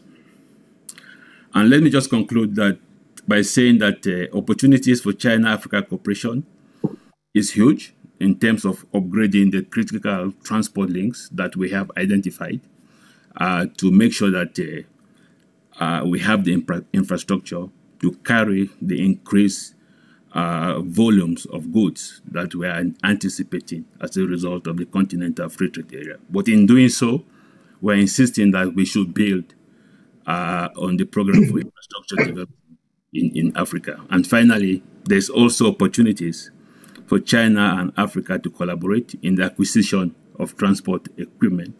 I have just demonstrated in this short time the number of trucks, rail wagons, vehicle, and aircraft that we will need in the context of the continental free trade area. Thank you so much. Thank you, Robert. Thank you. Yazidi, can you guys hear me? So you mentioned you cannot hear me. No, we could hear you. It was Dr. Lisinye. Great, thank you. Great. Thank you so much again, Robert.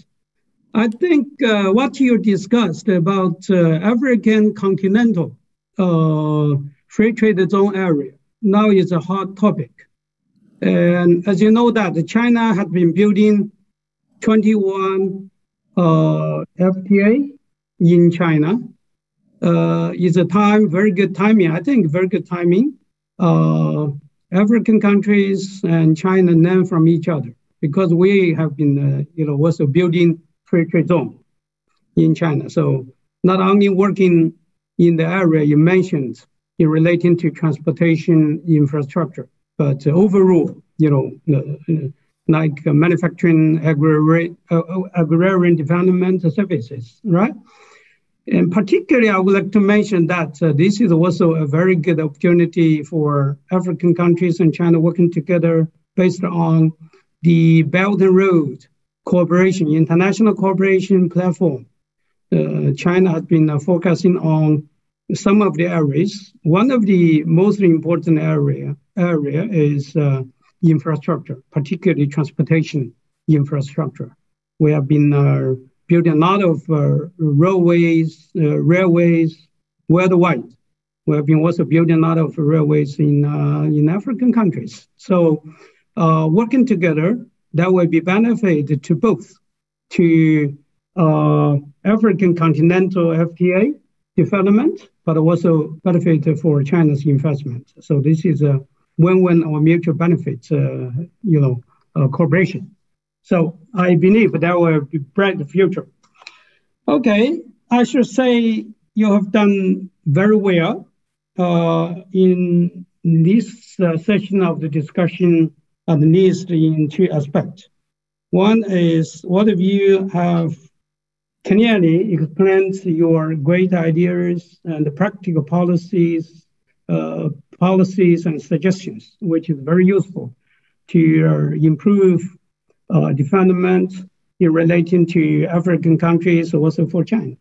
The other, I think you all very well controlled your time. It's not, I think it's very good, so that you finish your jobs, very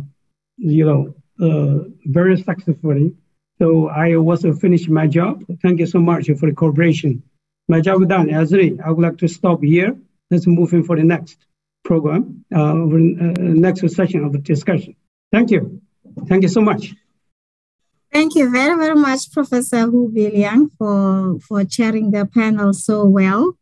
At this stage, and I'm very happy that we're moving along perfectly with time. So at this stage, I'd like to bring in another good friend, Mr. Moritz Weigel, who's the director of the China-Africa Advisory in Germany. Mr. Weigel, the floor is yours. Or if I may also announce that after this session, Mr. Weigel will also handle the discussions period of the questions and answers. We'll go right into it after that. Thank you. Thank you very much, Yasini. Your Excellencies, distinguished panelists, ladies and gentlemen, dear colleagues. Also from my side, a warm welcome to this second part of the presentations, which will feature a very high-level academic panel focusing on the topic of FOCAC 2021 and beyond.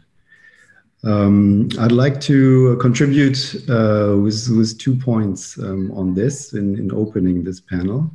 One is the importance to really look at the FOCAC ecosystem as a whole, as it has developed over these past 2 decades, and where it stands now. When talking about FOCAC 2021 and what perhaps should be coming out of that. And what I mean by that is to acknowledge that FOCAC is much more, or has become much more than its 3-year action plans, but it really has built up over more than two decades various institutional arrangements, as well as plans and programs, specific funds and different coordination mechanisms in form of regular subfora under FOCAC or also other conferences. And as we've heard quite comprehensively this morning already from Minister Councillor Yu Yong, these institutions and plans and programs really span a wide range of different topics. So it's not only about finance and trade and political cooperation, but it really includes a really broad range of aspects, from education and training to science and technology, to cultural and media aspects, to security aspects, and perhaps more recently also a strong focus on industrialization, on addressing the climate emergency. And to really keep that in mind when looking at how can FOCAC contribute more in future to realizing the Agenda 2063 on the African continent, but then also more specifically from a country perspective to achieve the national development plans that African countries have formulated. And to do that, I think it would be important to look at the ecosystem as it stands, to identify gaps that it may have, but then also to look at the institutions that are already in place and see, are there new ones needed, or are perhaps some of the existing institutions possible to readjust them in a way to deliver on that. Then my second point is also to keep in mind that aspect of not only what FOCAC has achieved and African countries together with China in that context, but also how those achievements have reshaped the engagement of other partners with the African continent.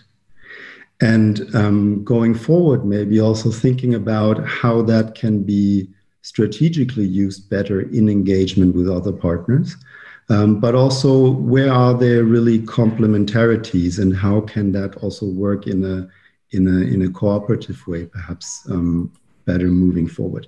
So just these two aspects. Before going in the panel discussion, there are just yeah, I think two general points that I wanted to highlight. One is, as we've heard from the co-hosts this morning, this event is taking place to encourage dialogue. So I'd really encourage the panelists coming now that they stick to their 10-minute time limit so that we have a bit of time afterwards to engage also with the participants online in that kind of dialogue. And then secondly, looking at what we're trying to get out of this event. So some concrete proposals on the way forward. So that would be my call to the panelists, is to give me and everybody part of this event at least one or two concrete proposals that we can also capture as part of this event and the outcomes of it. Now, without any further ado, I'd like to start with the introduction of the first panelist, Professor Mamo Muchi. He is chair of innovation studies at the Tshwane University of Technology in South Africa. And he holds degrees from Columbia University and the University of Sussex, including a PhD from the University of Sussex in Science, Technology, and Innovation for Development.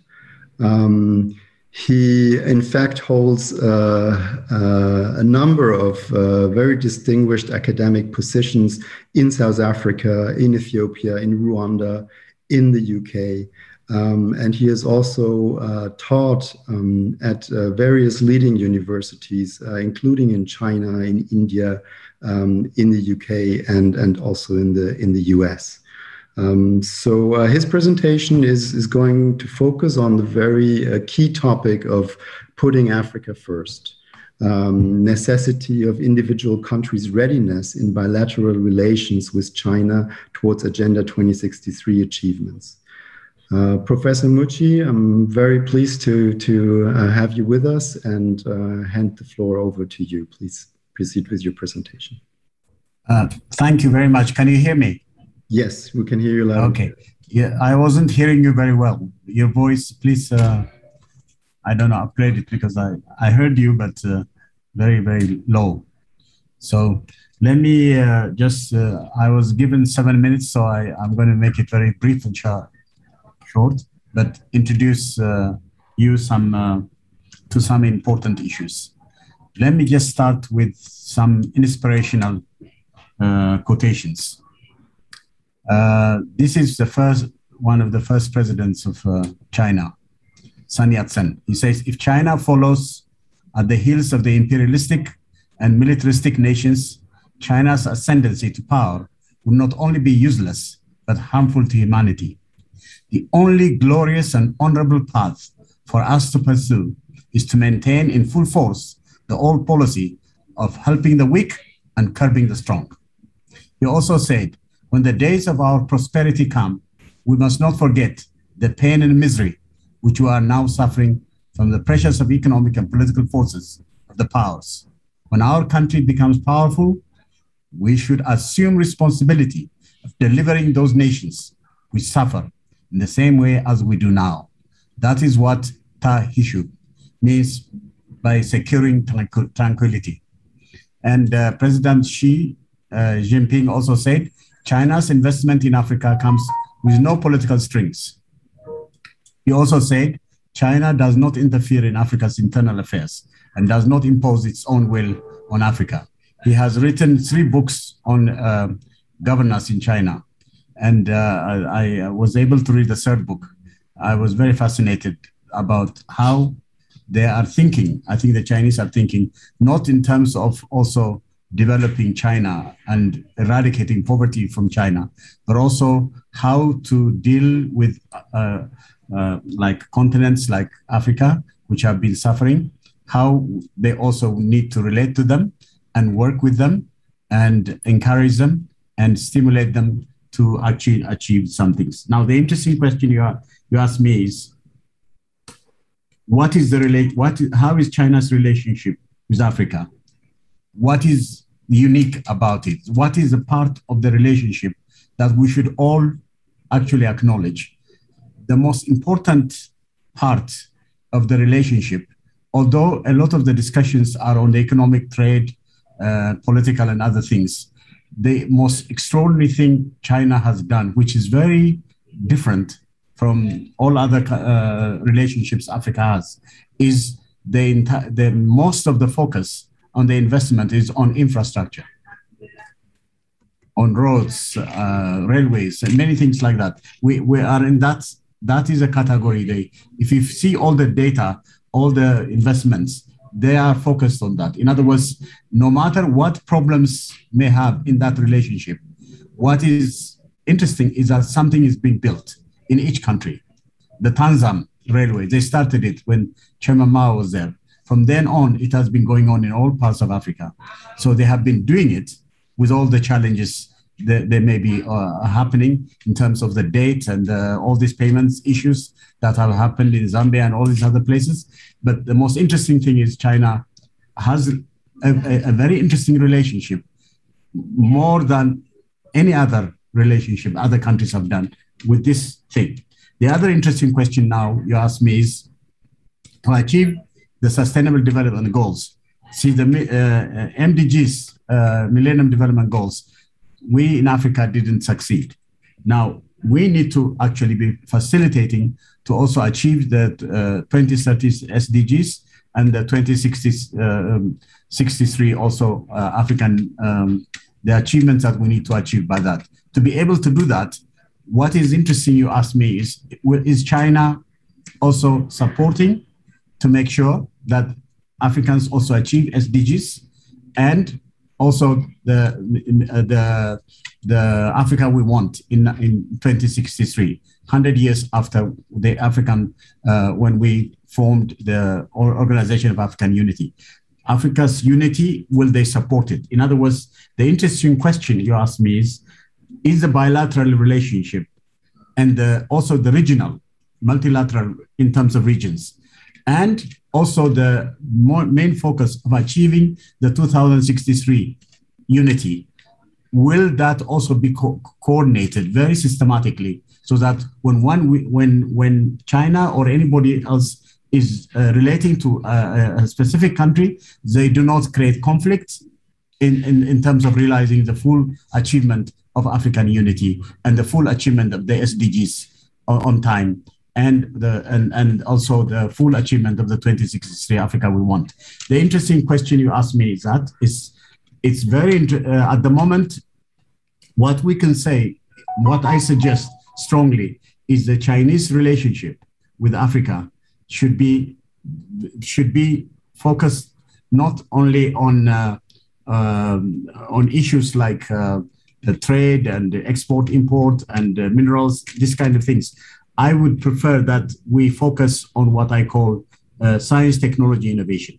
So without saying very much, I want to contract the Africa-China relationship in science, technology, innovation is the most important. What can Africa learn from China and this side, and how could we move on, moving forward to actually create a very concrete things about China. China-Africa collaboration has always been discussed, as I told you, in economics and politics and trade and all this. But the China-Africa collaboration in science technology is very little explored. So what we have done with some of my postdocs is we've started doing serious studies, and we found some extraordinary data, to be honest with you, about even on publications, patents, joint publications that African researchers do with Chinese researchers. So we are now in this entire China-Africa collaborations with technology transfer, local learning across the global value chain in the field of science, technology, innovation is what is important. I think what we want is we want to observe how technology transfer has happened from China to African countries. And even from African countries to China also, if there is a relationship. Is there an exchange, a technology exchange, not just transfer? The cooperation so far has happened from low technology to high technology sectors in recent years. For example, Ethiopia is have done a launch in 2020 with the help of China. It's a space launch, which is very, very good. This is China got involved with it. Its smart RSS nano satellite is launched to provide Earth observation services to China and African countries. Ghana and Zambia have developed solar irrigation facilities for farmers across the country. The local solar power facilities are the big relief for the farmers with heavy electricity demand. China is cooperating with many African countries in green technology transfer. For example, China is working with Ghana and Zambia on the China-Africa South-South cooperation on renewable energy technology transfer projects. The aim of this cooperation is to transfer renewable energy technology to African countries and enhancing off-grid community-based electrification.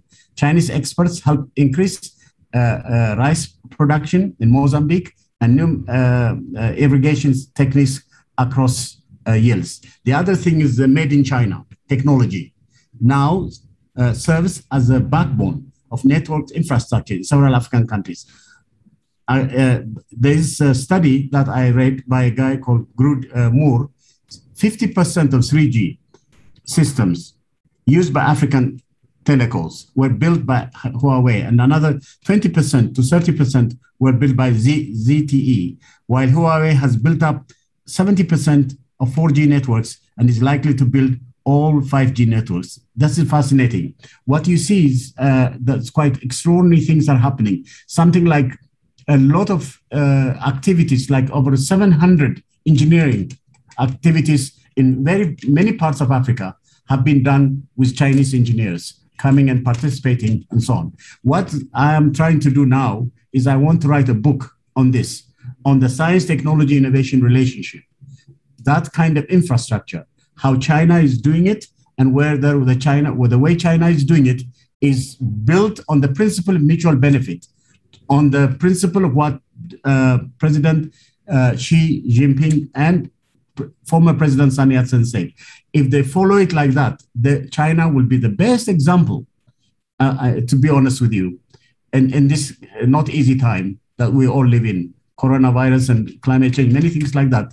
It will be extremely interesting that China remains a model, becomes an example, to try to create a world where we are one humanity, one community, not just be divided by all kinds of separations. When we have problems that is boundaryless, we should also be boundaryless in the way we solve the problems. And I think China has a great example, and some unique things have happened. Whatever negative things may have happened, a lot of people talk about it. I mean, they remember what they said about Zambia. China want to take the Kenneth Kaunda Airport and all these things, and the electricity, all the companies, many things like that because of debt. But what we must now realize is that some of the concrete things in terms of infrastructure, engagement in each of the countries is very good. What I suggest to them is to do two things. One, genuinely continue the infrastructure side and make it a model.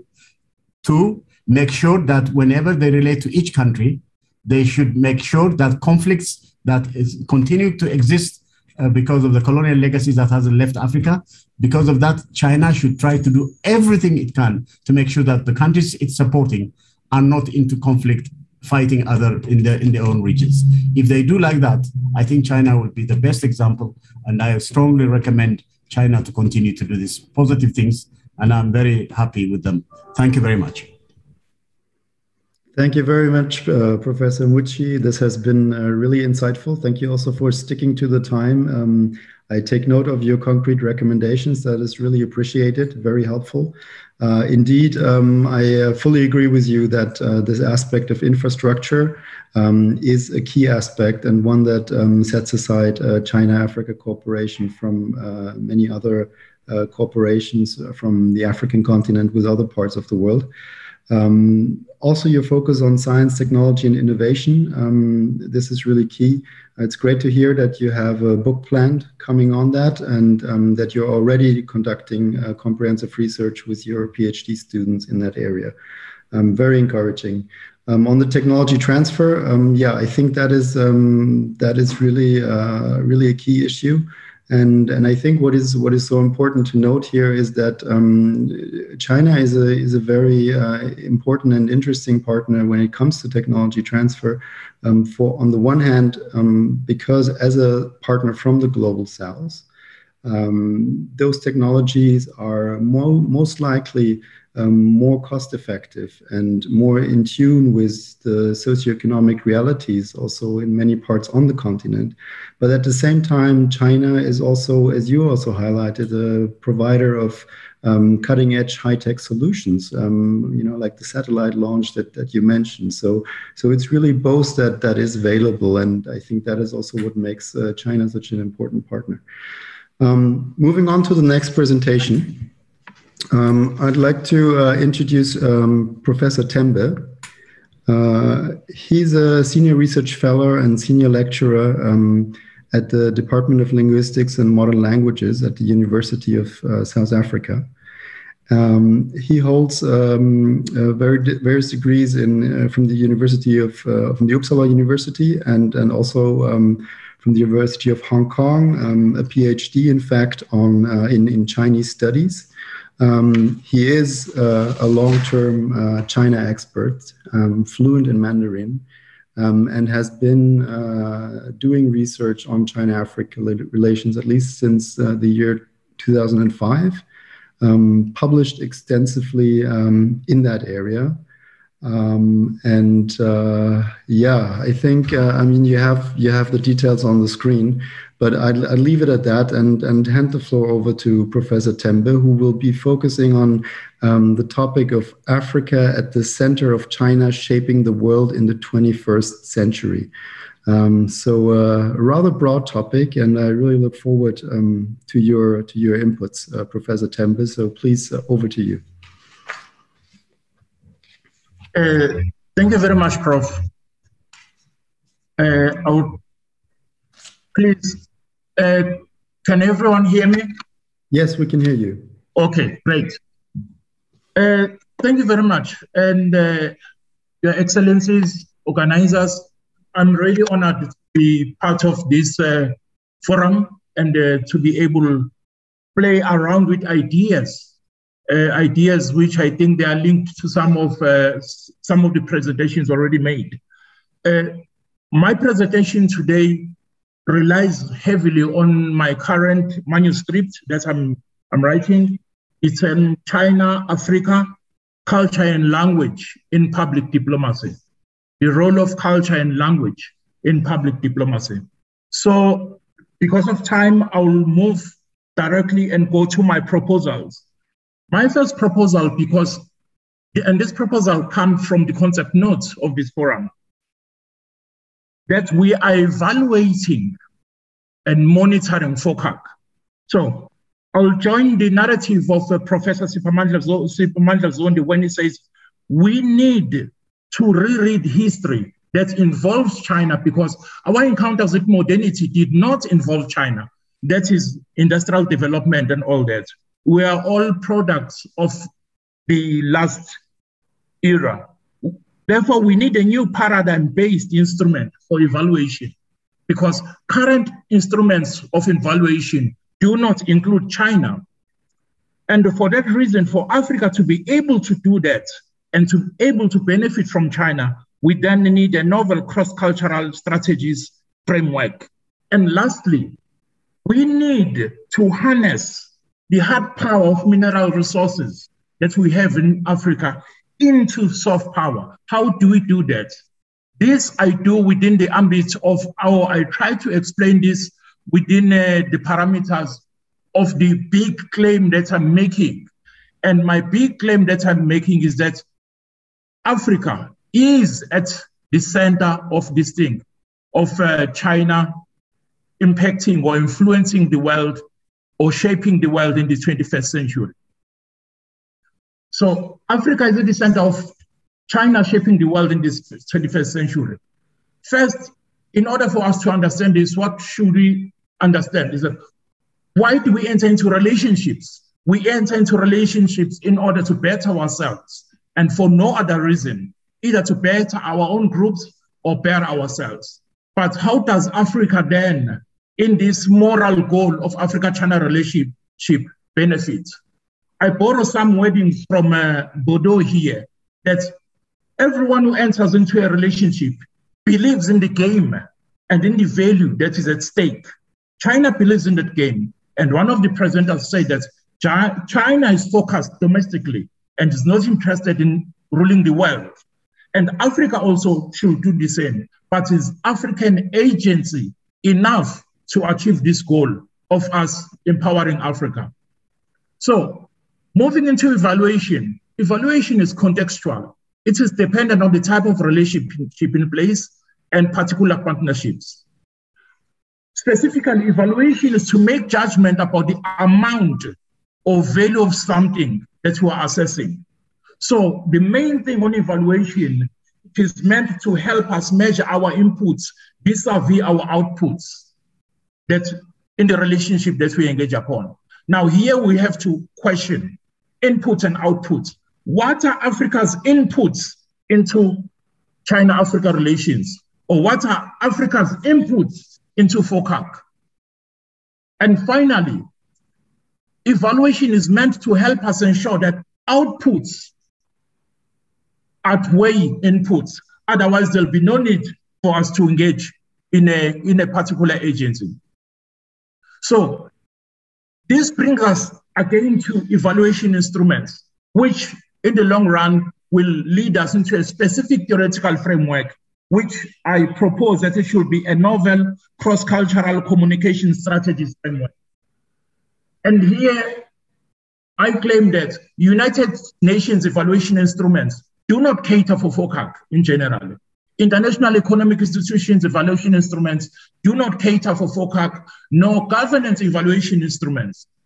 So we need a new cross-cultural communication strategy in order for us to understand the relationship between China and this thing in Africa. We need a new paradigm-based instruments for evaluation of FOCAC relationship. Africa-China cooperation and trade. And the reason why we need this new instruments is because the economy and trade and cooperation between Africa and China does not deviate from the main ways of doing commerce in the world. Although China offers a somehow better deal than the deals that Africa has had previously, it doesn't run away from the notions of supply and demand and making of profits in its investment. And so does Africa when it invests in China. If Africa political governance, in Africa political governance continues to be that borrowed from Western modernities. So how can we use those types of instruments in order to have a fruitful relationship with China? Like one of the presenters mentioned that in China, we have a top-down hierarchical structure of development, but we have a bottom-up type of development or a type of development that relies from bottom-up instruments in Africa. So possible and available point for a paradigm shift is to discover what is the constant of Africa global relationships historically. And once we discover this constant, we will then try and remove negative factors. But just by example, Africa has always been regarded as playing the second fiddle in a relationship. Africa has been regarded as a lesser of the two partners. Africa has been regarded as subservient in some eras. And Africa, even today within FOCAC, is regarded as lagging behind in terms of agency. So Africa needs to break this historical stigma, this constant that has affected Africa throughout history. So Africa, in order to be able to do this, we need to create an African power of attraction. Everybody engages with Africa, but why is Africa not so attractive in terms of representation and in terms of agency? I make then a suggestion that we could change our hard power based on mineral and natural resources into soft power. So how do we do this? I propose that Africa should build strategic narratives of the AU. That is the articulation of country mining visions and regional mining visions that go beyond driving national and regional attraction tools. The aim is to convert the hard power of natural and mineral resources into soft power.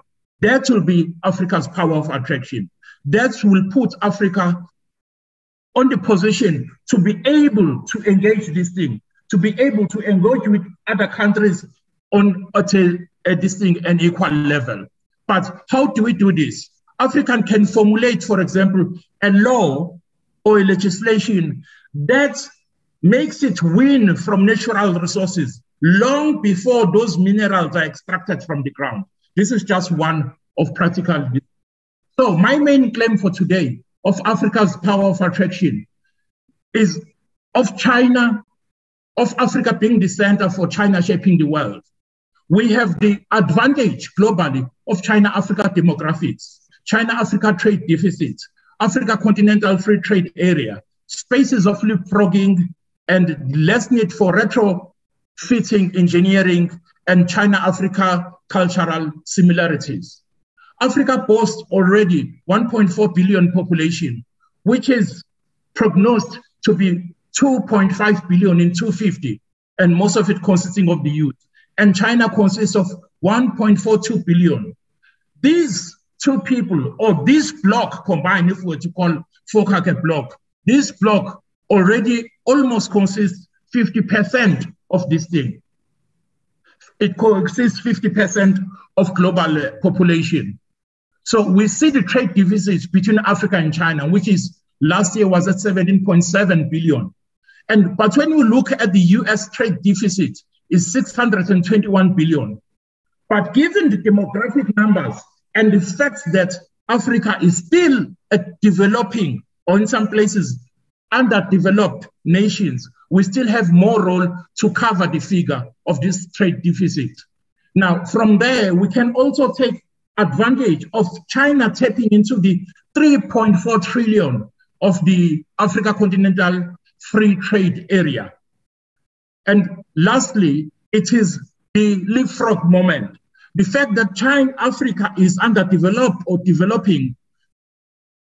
I can make an example here with the mobile phones. Mobile phones has extended communication and other services that were non-existent in Africa through the process of this thing of leapfrogging. So China has an advantage here. What is the advantage of China? If you look at this impact of China and the likability of China in Africa, it has increased. But also it is important to realize that it is where governments almost have similar structures to those of China in terms of hierarchy, that China has got more likability on this thing, on the continent. So my suggestion is, how do we then change this image of Africa of not being able to this thing, to fend for itself, of Africa always being regarded to have its own agency?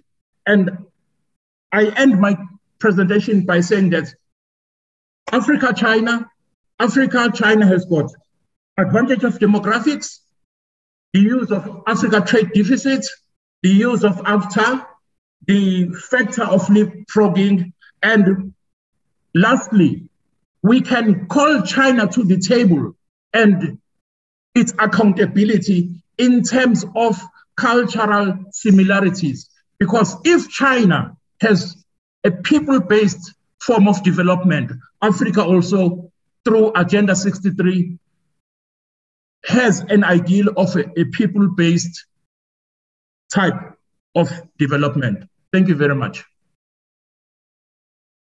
Thank you very much, Professor Tembe, for these really insightful points and very new aspects, I think, that haven't come up in previous discussion.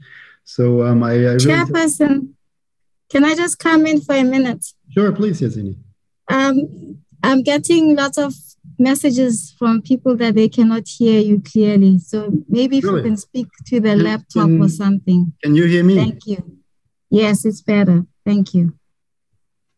Okay.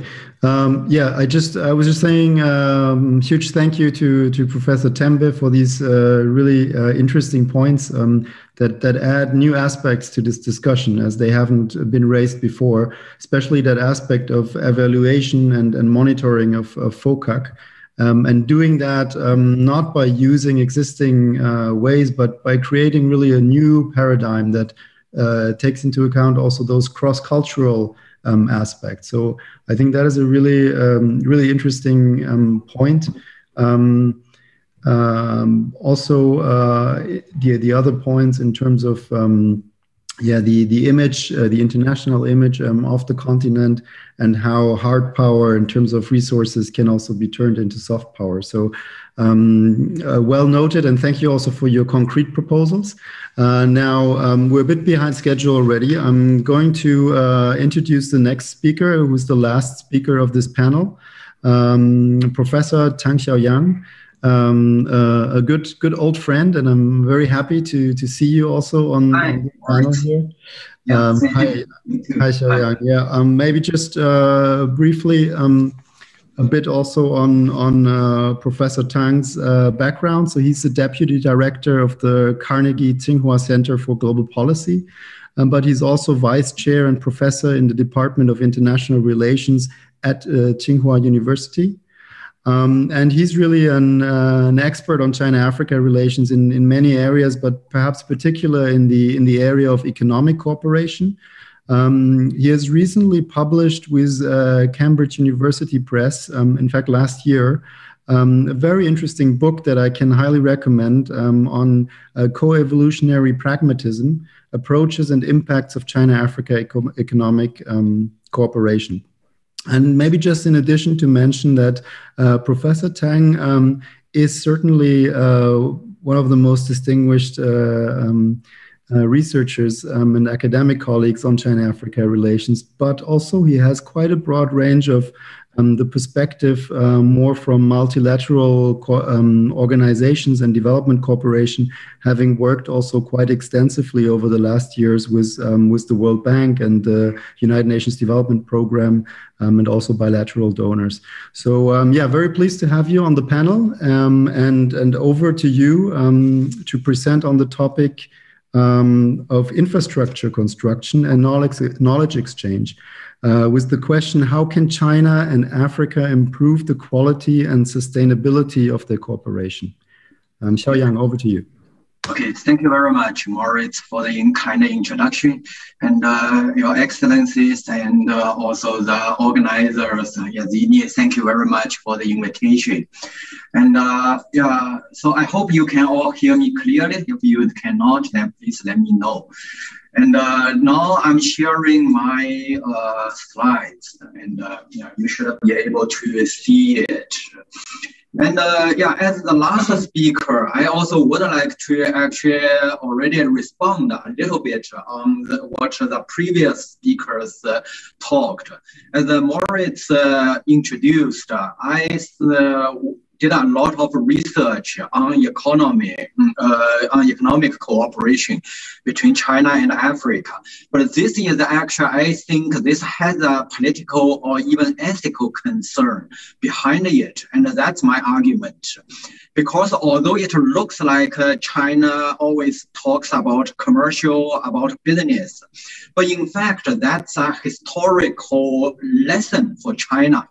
China actually, it's not like a spontaneous went into this market economy, but it was forced by the global capitalism to focus on economic growth. And paradoxically, when China accepts the value of this global capitalism, namely to join the market economy globally, and launch the industrialization correspondingly. I mean, mainly during last 40 years. Its rapid development actually gave it the capacity to resist foreign influence and to pursue more independence and preserve its own culture. So therefore, when China stresses the importance of economic growth in international engagements, especially like in this China-Africa cooperation. It doesn't completely forget politics. The devotion to the development issues implies both a continuity of China's long-term policy to support independence of African countries against the Western hegemony, and also an approach to more effectively provide such support. So this just is the general theme I would like to raise as a response also to previous discussions. And now I will start with on this specific perspective on infrastructure and knowledge transfer to show how this market and development concerns, they are combined. So Africa is, without doubt, it's at the vanguard of rapid industrialization. Actually, a lot of countries propose their industrialization plans. But however, Africa still has a lot of underdeveloped industries. And people believe that investments in infrastructure, agriculture, and other services can facilitate the growth. And to tapping into these opportunities could be mutually beneficial for China and Africa. So although it looks like China has this business concern and it has self-profit, but in a market, in an equal market, it's actually also mutual benefit. So it's this just a line of Africa's population potential. And China has been doing quite a lot of infrastructure projects, as we all mentioned, including railway, power plants, and harbors. So I do not stay too long on this. So one thing is Africa is in the dire need of critical infrastructure, like the power plants.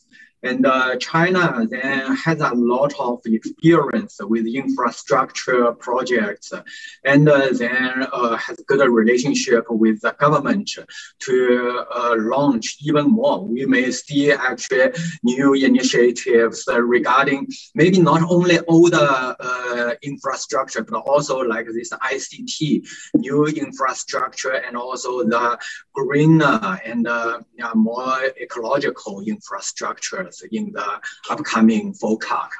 But I want to point out that during this infrastructure construction, then the knowledge and the employment, so these human resources, that's always a big concern among the African, but also the Chinese stakeholders. So the Chinese, on the one hand, the Chinese firms, they did create jobs for African workers, and construction and manufacturing, they are the major sectors which creates tens of thousands of jobs. But however, the language barriers and the skill gaps caused some difficulties for employment as well as for skill transfer. Therefore, most jobs, they are low and semi-skilled. And also, in addition, the wages, they tend to be low because they depend on skill levels, on job tenure and work experiences. And so, yeah, actually, my colleague from SOAS, Carlos Oya, they did some excellent, long time, comprehensive research in Angola and in Ethiopia to show how this this is the statistic from Angola, just showed how the skilled workers, they make much more than just low-skilled workers. And then to fix the skill gap and utilizing local talents, they are good for Africans, but also for Chinese, because when you hire African workers, you can save a lot in production costs. So, and then Chinese companies, they created a lot of orientation programs. And they try to use locals conversational in Chinese language, and also train the locals and have them to work with the skilled labor so that they can build skills gradually. This is the typical Chinese way of training. So the work, so it's work and learn. So learn on site. That's the most commonly used training. But they also then now more and more gradually build up some oversight mechanism to checking for bad labor practice, like to avoid this abuse of workers and avoid this violation of low minimum wage. But then more important, I want to say just more about this provision of training. It's just, again, this construction and manufacturing. Then we see the Chinese, it's just a comparison between the Chinese and other foreign companies and the Ethiopian company. That's again a study made by SOAS. And just to show the Chinese, when they provided trainings, like they say, they reported to have a training. In fact, the Chinese are not so different from other foreign companies and the local companies. The trend is similar. That's just beneficial for everybody.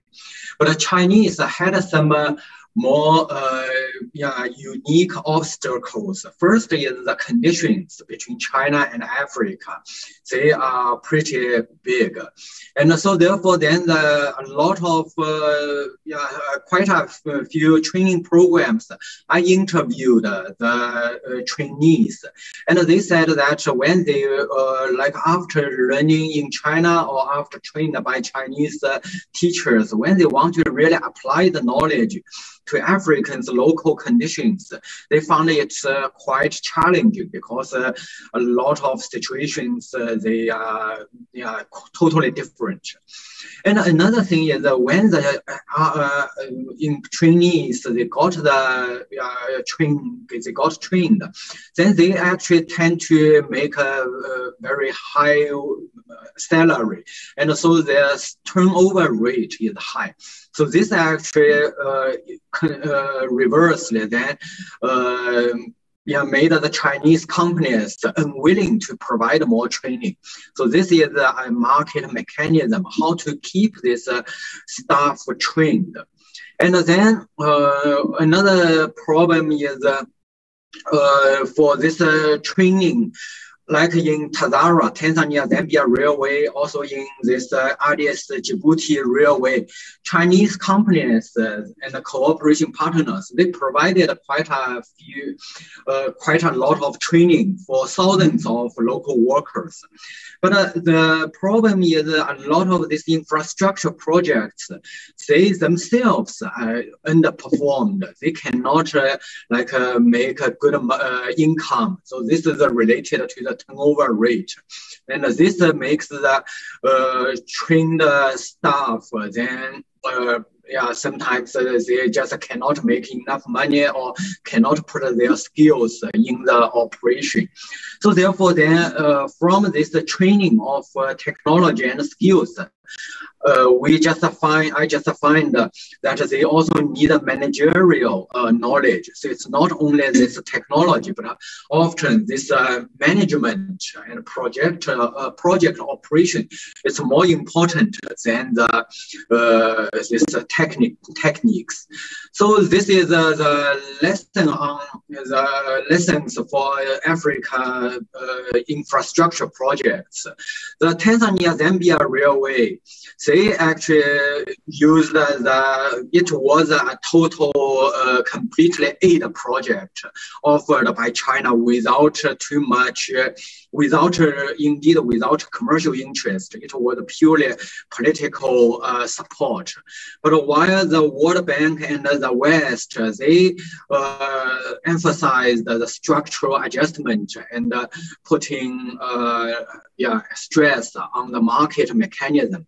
In fact, in Africa, during last 30, 40 years, both approaches, they failed.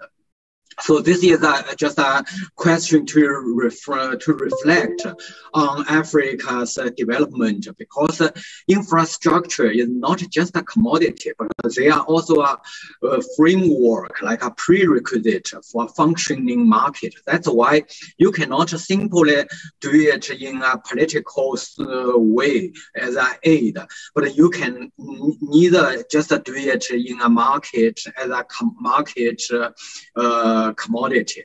So commercial interests and public interests need to be coordinated when you are providing infrastructure and providing the training. And so therefore then the Chinese, when they are doing the latest infrastructure project, they improved their practice. For example, they increased the proportion of local staff in management positions, and sometimes this is actually a part of as this aid program. So the railway was built according to the market mechanism, but they added this aid and the training as an element, as a friendship element. And then they also facilitated more communication and the strategic decision making. So it's not only like in this operational level, but all more in this strategic decision making.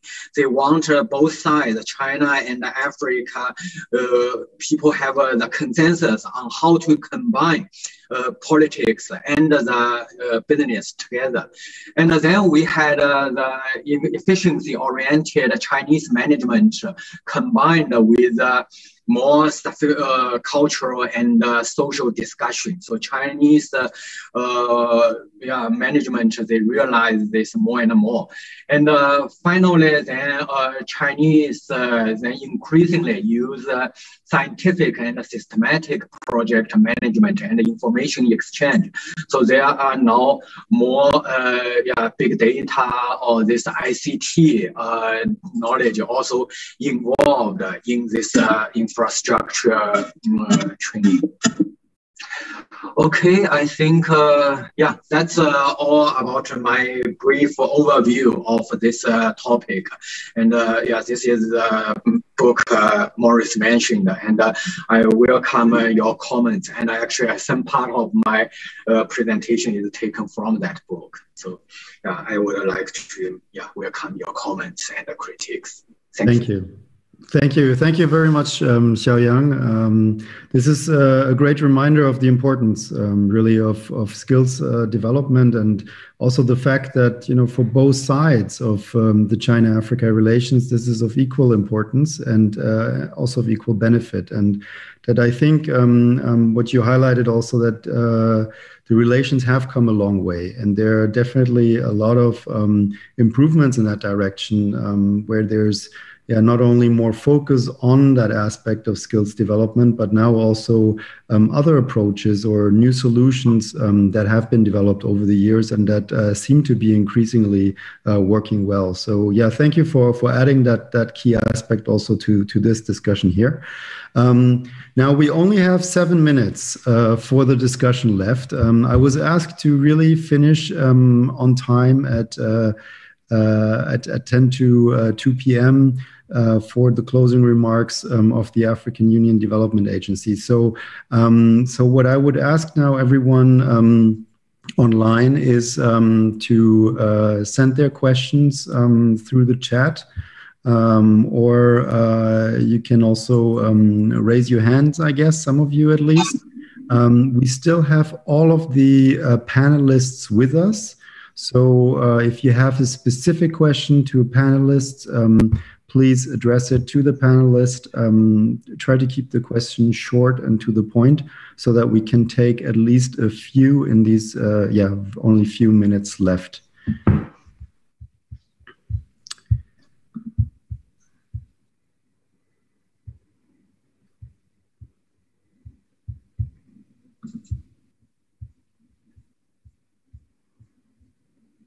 So I don't see any hands raised so far.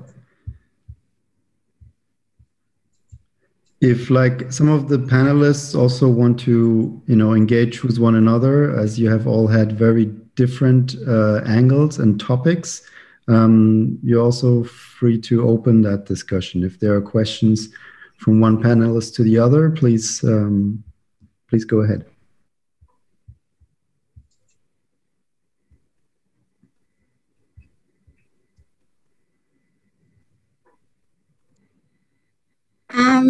Chairperson, I see one question from Dr. Laid Zaklami. And I think it would actually be a chance for us to go ahead and start closing after that main question is answered, if you don't mind. Thank you. I can, yes, thank you for that, but I can't see that the question is formulated completely. It says, how can Africa protect itself from? From China, I would think. Okay, I mean, I'm not sure. Maybe if that could be specified, I think that would be helpful. There's another question in the chat from David Ngumbuka. He says, China is also exercising unfair protectionism in some industry due to competition, but he puts a question mark. So is there like someone who wants to speak on that aspect of protectionism from the panelists? Xiaoyang, if you don't mind, maybe I can put you on the spot here, given that you are quite aware of industrial cooperation in the different industries, and perhaps you have a view on that. Sorry, before I was answering some online greeting, and let me see. It's Wu Yabo and Mr. Wu's the job improvement activities of China. Oh, Moritz. So should I answer this online question from Yabo? Or I actually got an online question. Yeah, sorry, I just see that now. Yes, right. Wu Yabo is asking a question to you. The job improvement activities of Chinese enterprises are mainly driven by the Chinese government or due to physical enterprises' needs. So if you could answer that one, that would be appreciated. Sure. I would say the primary drive is from the business need itself. In fact, there's always a myth saying Chinese companies like to bring its own workers. But you do not, when people say this, people usually do not know how expensive it is for Chinese company to bring Chinese workers now to Africa. You need to pay maybe triple the wage plus a lot of accommodation, visa, and security costs. So therefore, it's definitely a practical concern, which makes the Chinese companies encourage the Chinese companies to recruit local talents and also train them. And when they hope, in fact, to have these workers trained as soon as quickly as possible, so that they can take over the Chinese workers' job and then lower the production costs. And the Chinese government certainly added helped this trend. And the Chinese government, however, their support are mainly in providing scholarship and also provide training programs for officials, and this more like a long-term, and also maybe in some general theories, because the companies they are training, they are mainly in very specific positions and very concrete skills, short-term, while the Chinese government support has a complement, then it's mainly in this long-term and more basic technology. Thank you. Thank you for that. And there's a second one addressed to you from Julia Schwerbrock. She's asking about if you can elaborate more what you meant by typical Chinese ways of training. I think you did refer to some of the management methods and also taking into account like cultural aspects, but perhaps you can just elaborate a bit further on that. Okay. Yeah, I think I mentioned this typical Chinese, hi Julia, typical Chinese way of training when I talked about on-site training. So this is namely Chinese. They often recruited the local African workers, and after just 1 or 2 days, this initial introduction, they then put the workers in front of the machines, and then some Chinese masters or some experienced local workers, they operate the machine, and then they just demonstrate this operation to this newly recruited ones. And then maybe after another 2 or 3 days, this new recruits, they already started to operate these machines with the guidance, with this experienced tutors. And then maybe after 3 or 5 days, then these workers, they already start to operate themselves. So this is a very, we can see, efficient and also very pragmatic way of training. Its advantage is it's very quick and also cost saving. But the problem is actually there is newly recruited workers. They do not really understand the mechanism. And then they just imitate, and so therefore then they can, although they can very quickly take over the operation, but when there is a problem, then they cannot really solve it. So this is I call it a typical Chinese way of training, because it's also caused by this language barriers between Chinese and Africans. When other like investors, if they speak English well, then they can explain and maybe give some more systematic training to this new local workers. But the Chinese workers, they often do not speak very well English. Then they can only use these gestures to show the operation. And then, it's more like this tacit, people call it tacit and experiential knowledge. So this is what I mean by this Chinese manner. It's related to the China's company, Chinese company's style. Mm-hmm. Great. Yeah, thank you very much for adding this clarification. I think that was very helpful. Colleagues, we've reached the time limit, so I think I'd have to stop it here. There are now a few more questions coming in on the chat, but a bit too late. So I hope maybe the organizers can follow up on those questions. There's one quite interesting one on regional collaboration. So not only at the African Union level or at the national level, but also looking at the RECs, the regional economic communities. But I'll stop it here, and I'll hand back over to the organizers and co-organizers, and invite the representative of the African Union Development Agency to deliver the closing remarks. Thank you very much.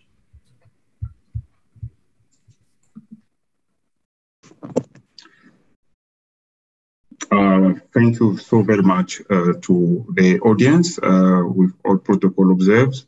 Before we hand over to Mr. Martin Boalia, who is the director among us, we would like to thank you for being with us so patient. The intention is to see how we can have a second webinar to involve the civil society, most of the civil society organizations, because they are so vibrant, and then we have a position where they are against China. But today it was to bring facts to show how we can leverage on the advance we observe in China and to learn from that on the continent. So we saw what is happening with regard to the demographic dividend. We have to build on that because our wealth is not only minerals. Our wealth, we have also our population. So we need to build on that accordingly, and it requires training. If we have to train the youth, we have to train those who should work, there is a possibility really to change what is happening on our continent because we have evidences and facts that has been happening elsewhere. The reason why we're having this meeting involving the think tank and also the AUD and NEPAD policy brief tank is to make sure that when we provide information, when we take decision, everything should be based on evidences and data. We need to move away from emotions. That's the reason why we understand that people are talking outside there. We need to help the public opinion that we need to move away from emotion and to use evidences. And also beyond that, we need to make sure that we have capability within our countries to negotiate accordingly through bilateral cooperation with China. So based on those information and those evidences, we need to improve labor and how to treat our people on the ground. I don't think a Chinese company in South Africa, the way people who are working are treated is the same that it could happen in another country if they didn't negotiate properly with some of those companies coming on the continent. And we should also recognize the capability of China in terms of infrastructure, road, as we already say so. And now they're even making commercial aircraft. So with those information, we would like really to thank all of you for being taken away from emotion and bringing evidence and facts to have a very constructive, useful, respectful meeting. With those few words, I need to find out if Mr. Mbakte Bwalya is there, our director, to close this meeting. Mr. Bwalya? Since Mr. Martin Bwalya is having another meeting in Stellenbosch as we speak now, so we are taking this opportunity to honor all of you sitting here, all protocol observed, to thank you and to declare that this meeting is closed. And we are looking forward to seeing you very soon. We share the program and the concept note for our next webinar with ECOSOC to focus on the same topic, China and Africa. Thank you so very much.